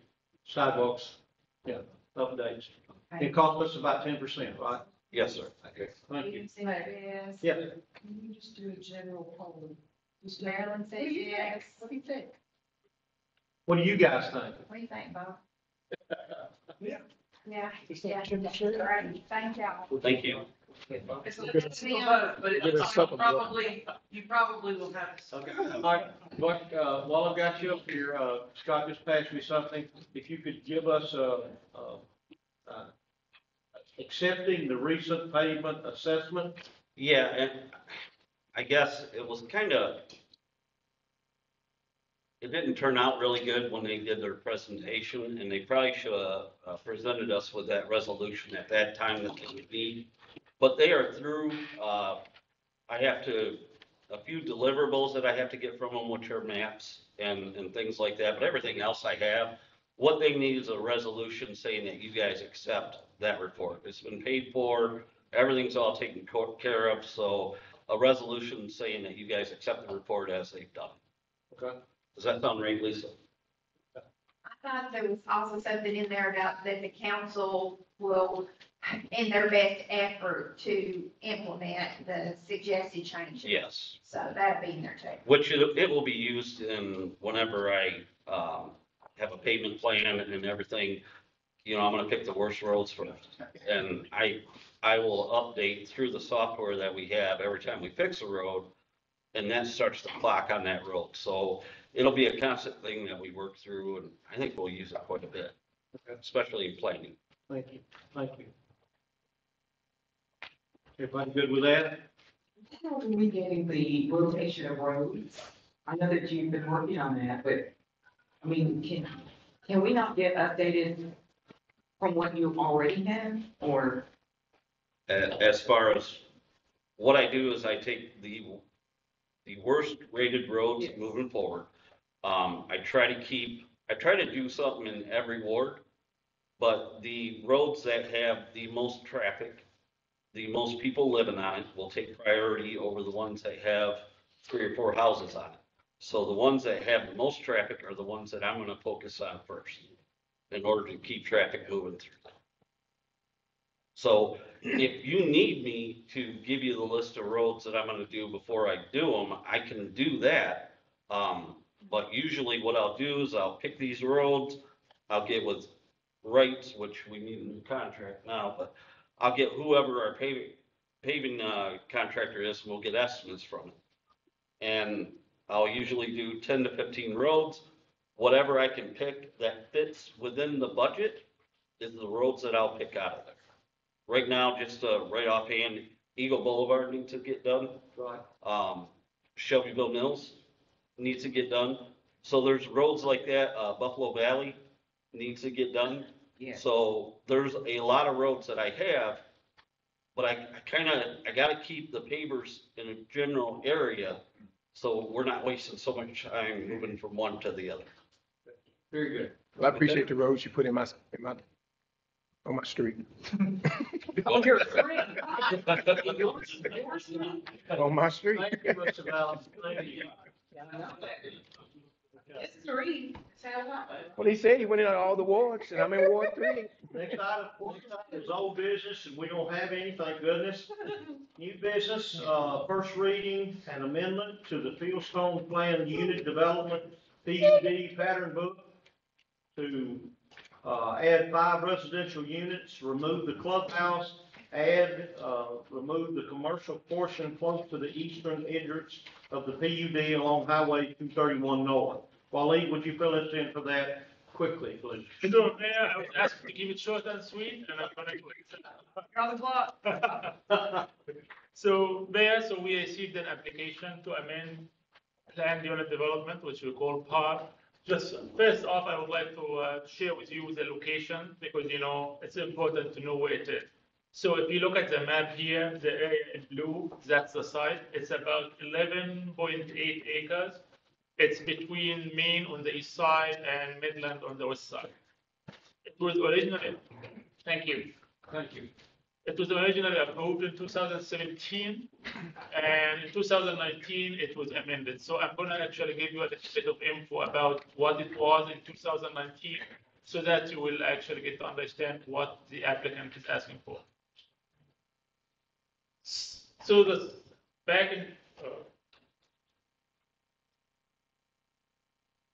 so again, just another picture here gives you an idea. This is if you are Main and you are looking west, that's what you are gonna see, this empty field.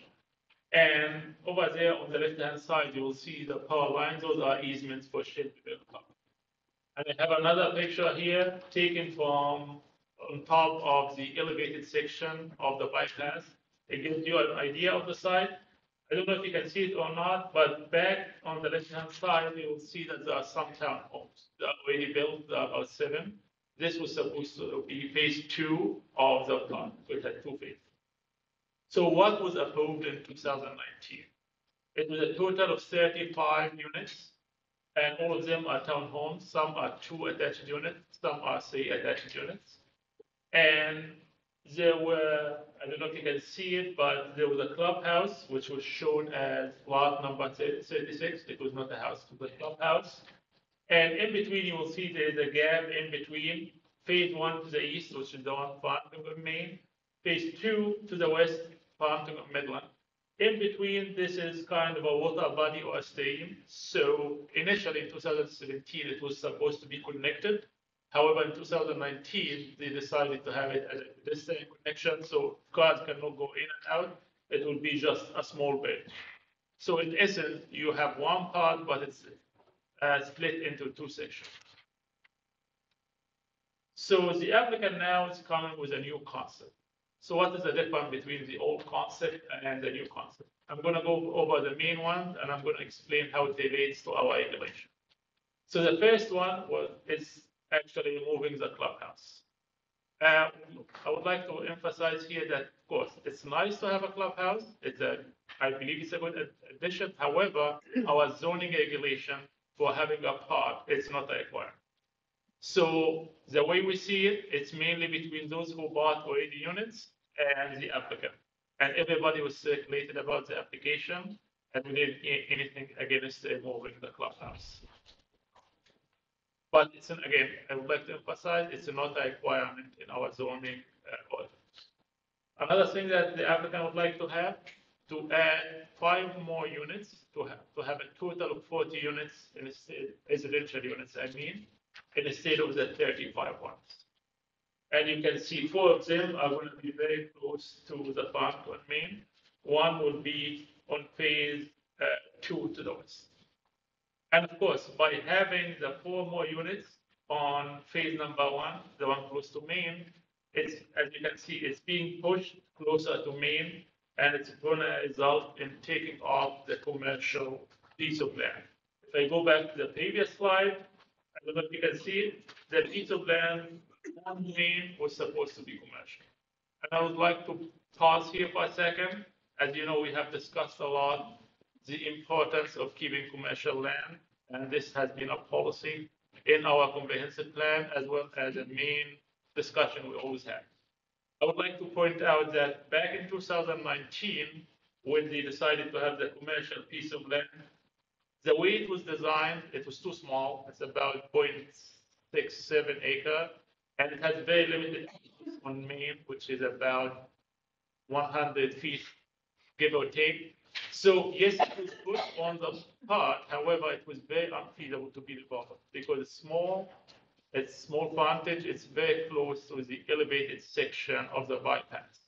So I just would like to emphasize this because this is not a deviation from the standard we have. It's a unique situation that might not be the same everywhere.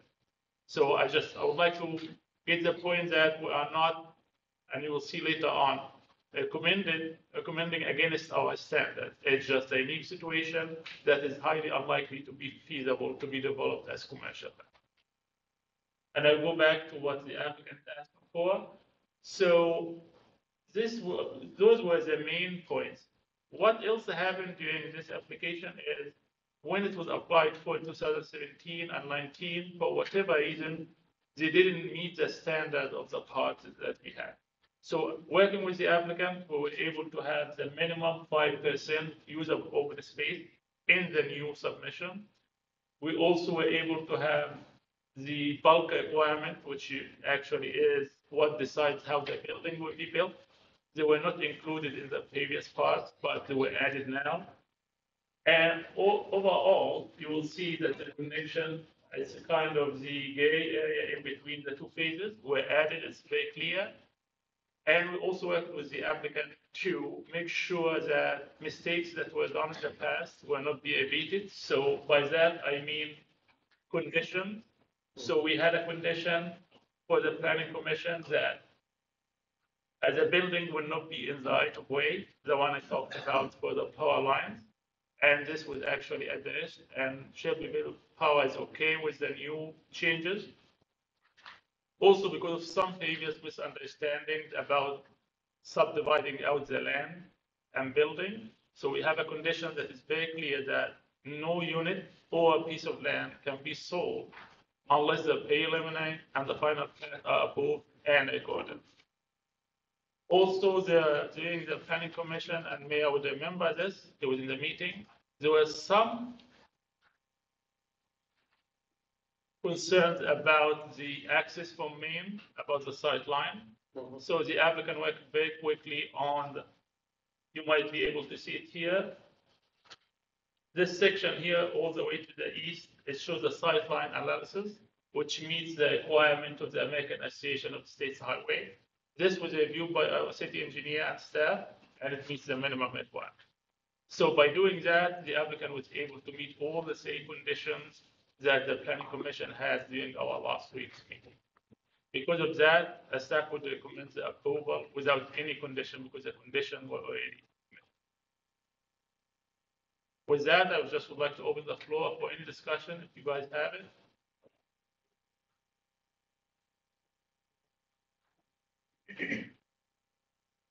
I just have a quick one. Sure. Okay, so removing the clubhouse, what were comments from the current residents that are already there? So we sent the application to all of them. To this moment, we did not hear back from any of them. However, of course, the other one that can speak to the applicant, because this is above our minimum regulations.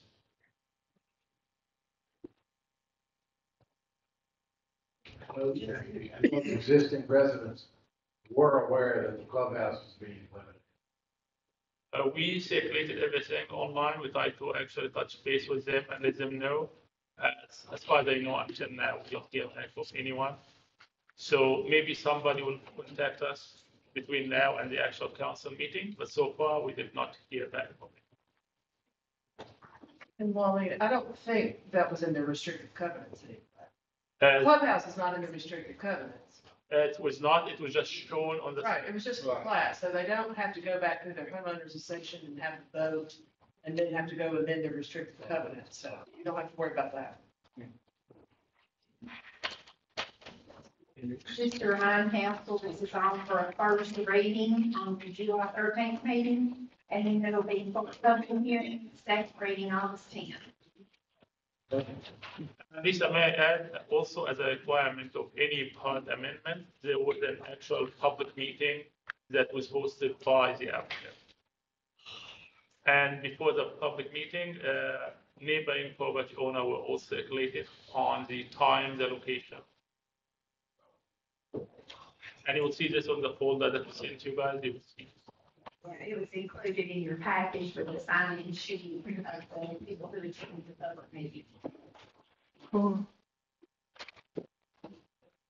The main point, sorry, may I go ahead?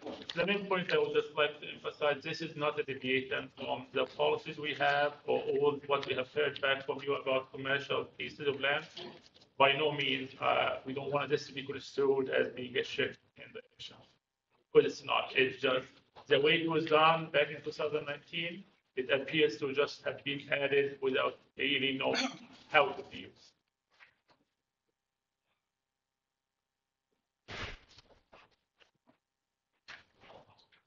Thank you, Wally. Thank you. Resolutions, we have none. Business items, none. Purchasing bid items. MSA self-contained breathing apparatus, SCBA for the fire department. Lori, please. Fancy words for air packs. And we purchased these, we're requesting to purchase them through National Cooperative that we purchased through before. We actually did last July as well. $52,875. The budget amount for fiscal year 24 is $55,125. Any questions for Lori on that? Okay. The next item is photography services for the Youth Sport League with a 2 one-year options for renewal. Because I was late getting this request out to Mac Brown Photography and the way the calendar fell this month, they requested more time to prepare, and we'll move this to the August agenda. Questions on that?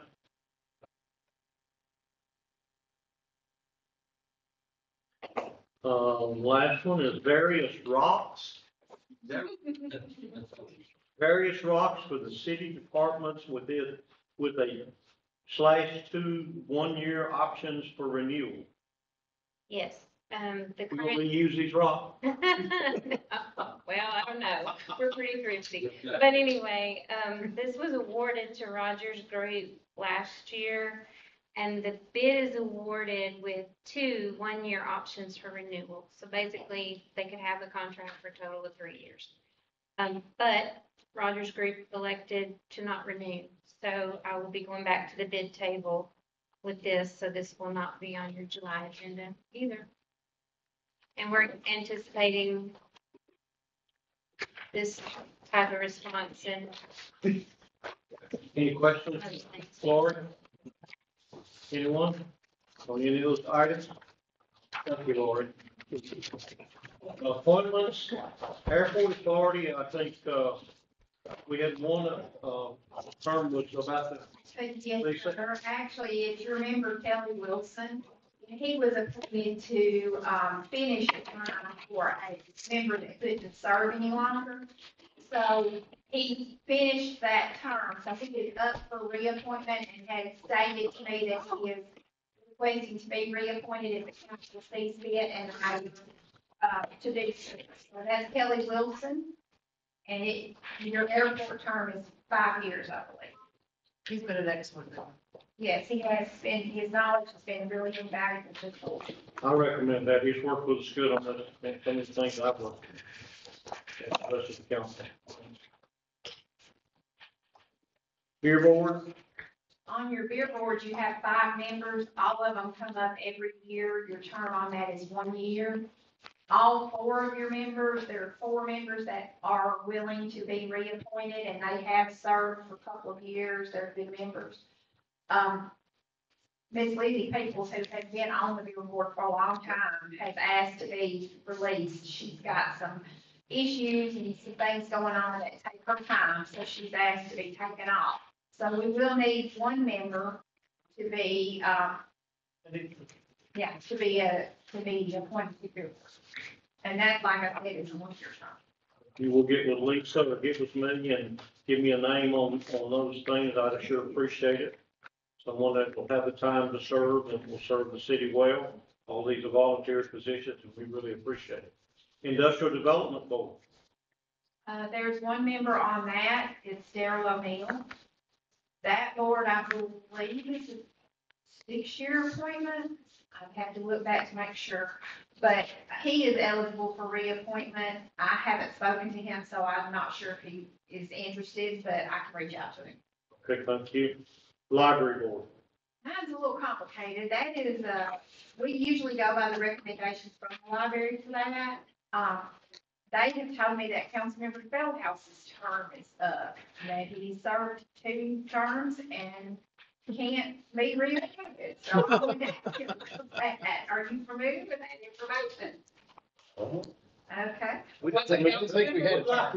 It's a council member appointment, so I don't believe you have a term, so I wanted to make sure that we were all in agreement with that before I came.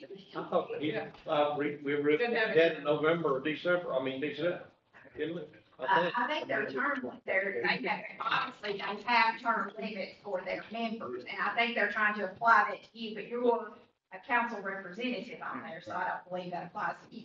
So his is 1, there, I believe, are 2 others aside from him that will need to be reappointed, but the library has given me, appointments for that if the council agrees. Okay. Any questions on anything? Other business?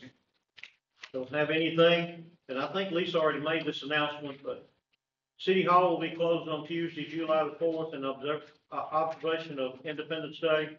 Tuesday's trash will be picked up on Wednesday, July the 5th, with Wednesday's regular route. Citizens' comments? We'll have citizen comments at this time. No comments? All right. I have a motion to. Oh, you do? I was wondering if y'all would like to go over the new budget. Good night, Kay. Hey, I love you. Do I have a motion to adjourn? Scott Collins looked at me yesterday, 2 days ago, and said it's a short agenda. Yeah. Study session.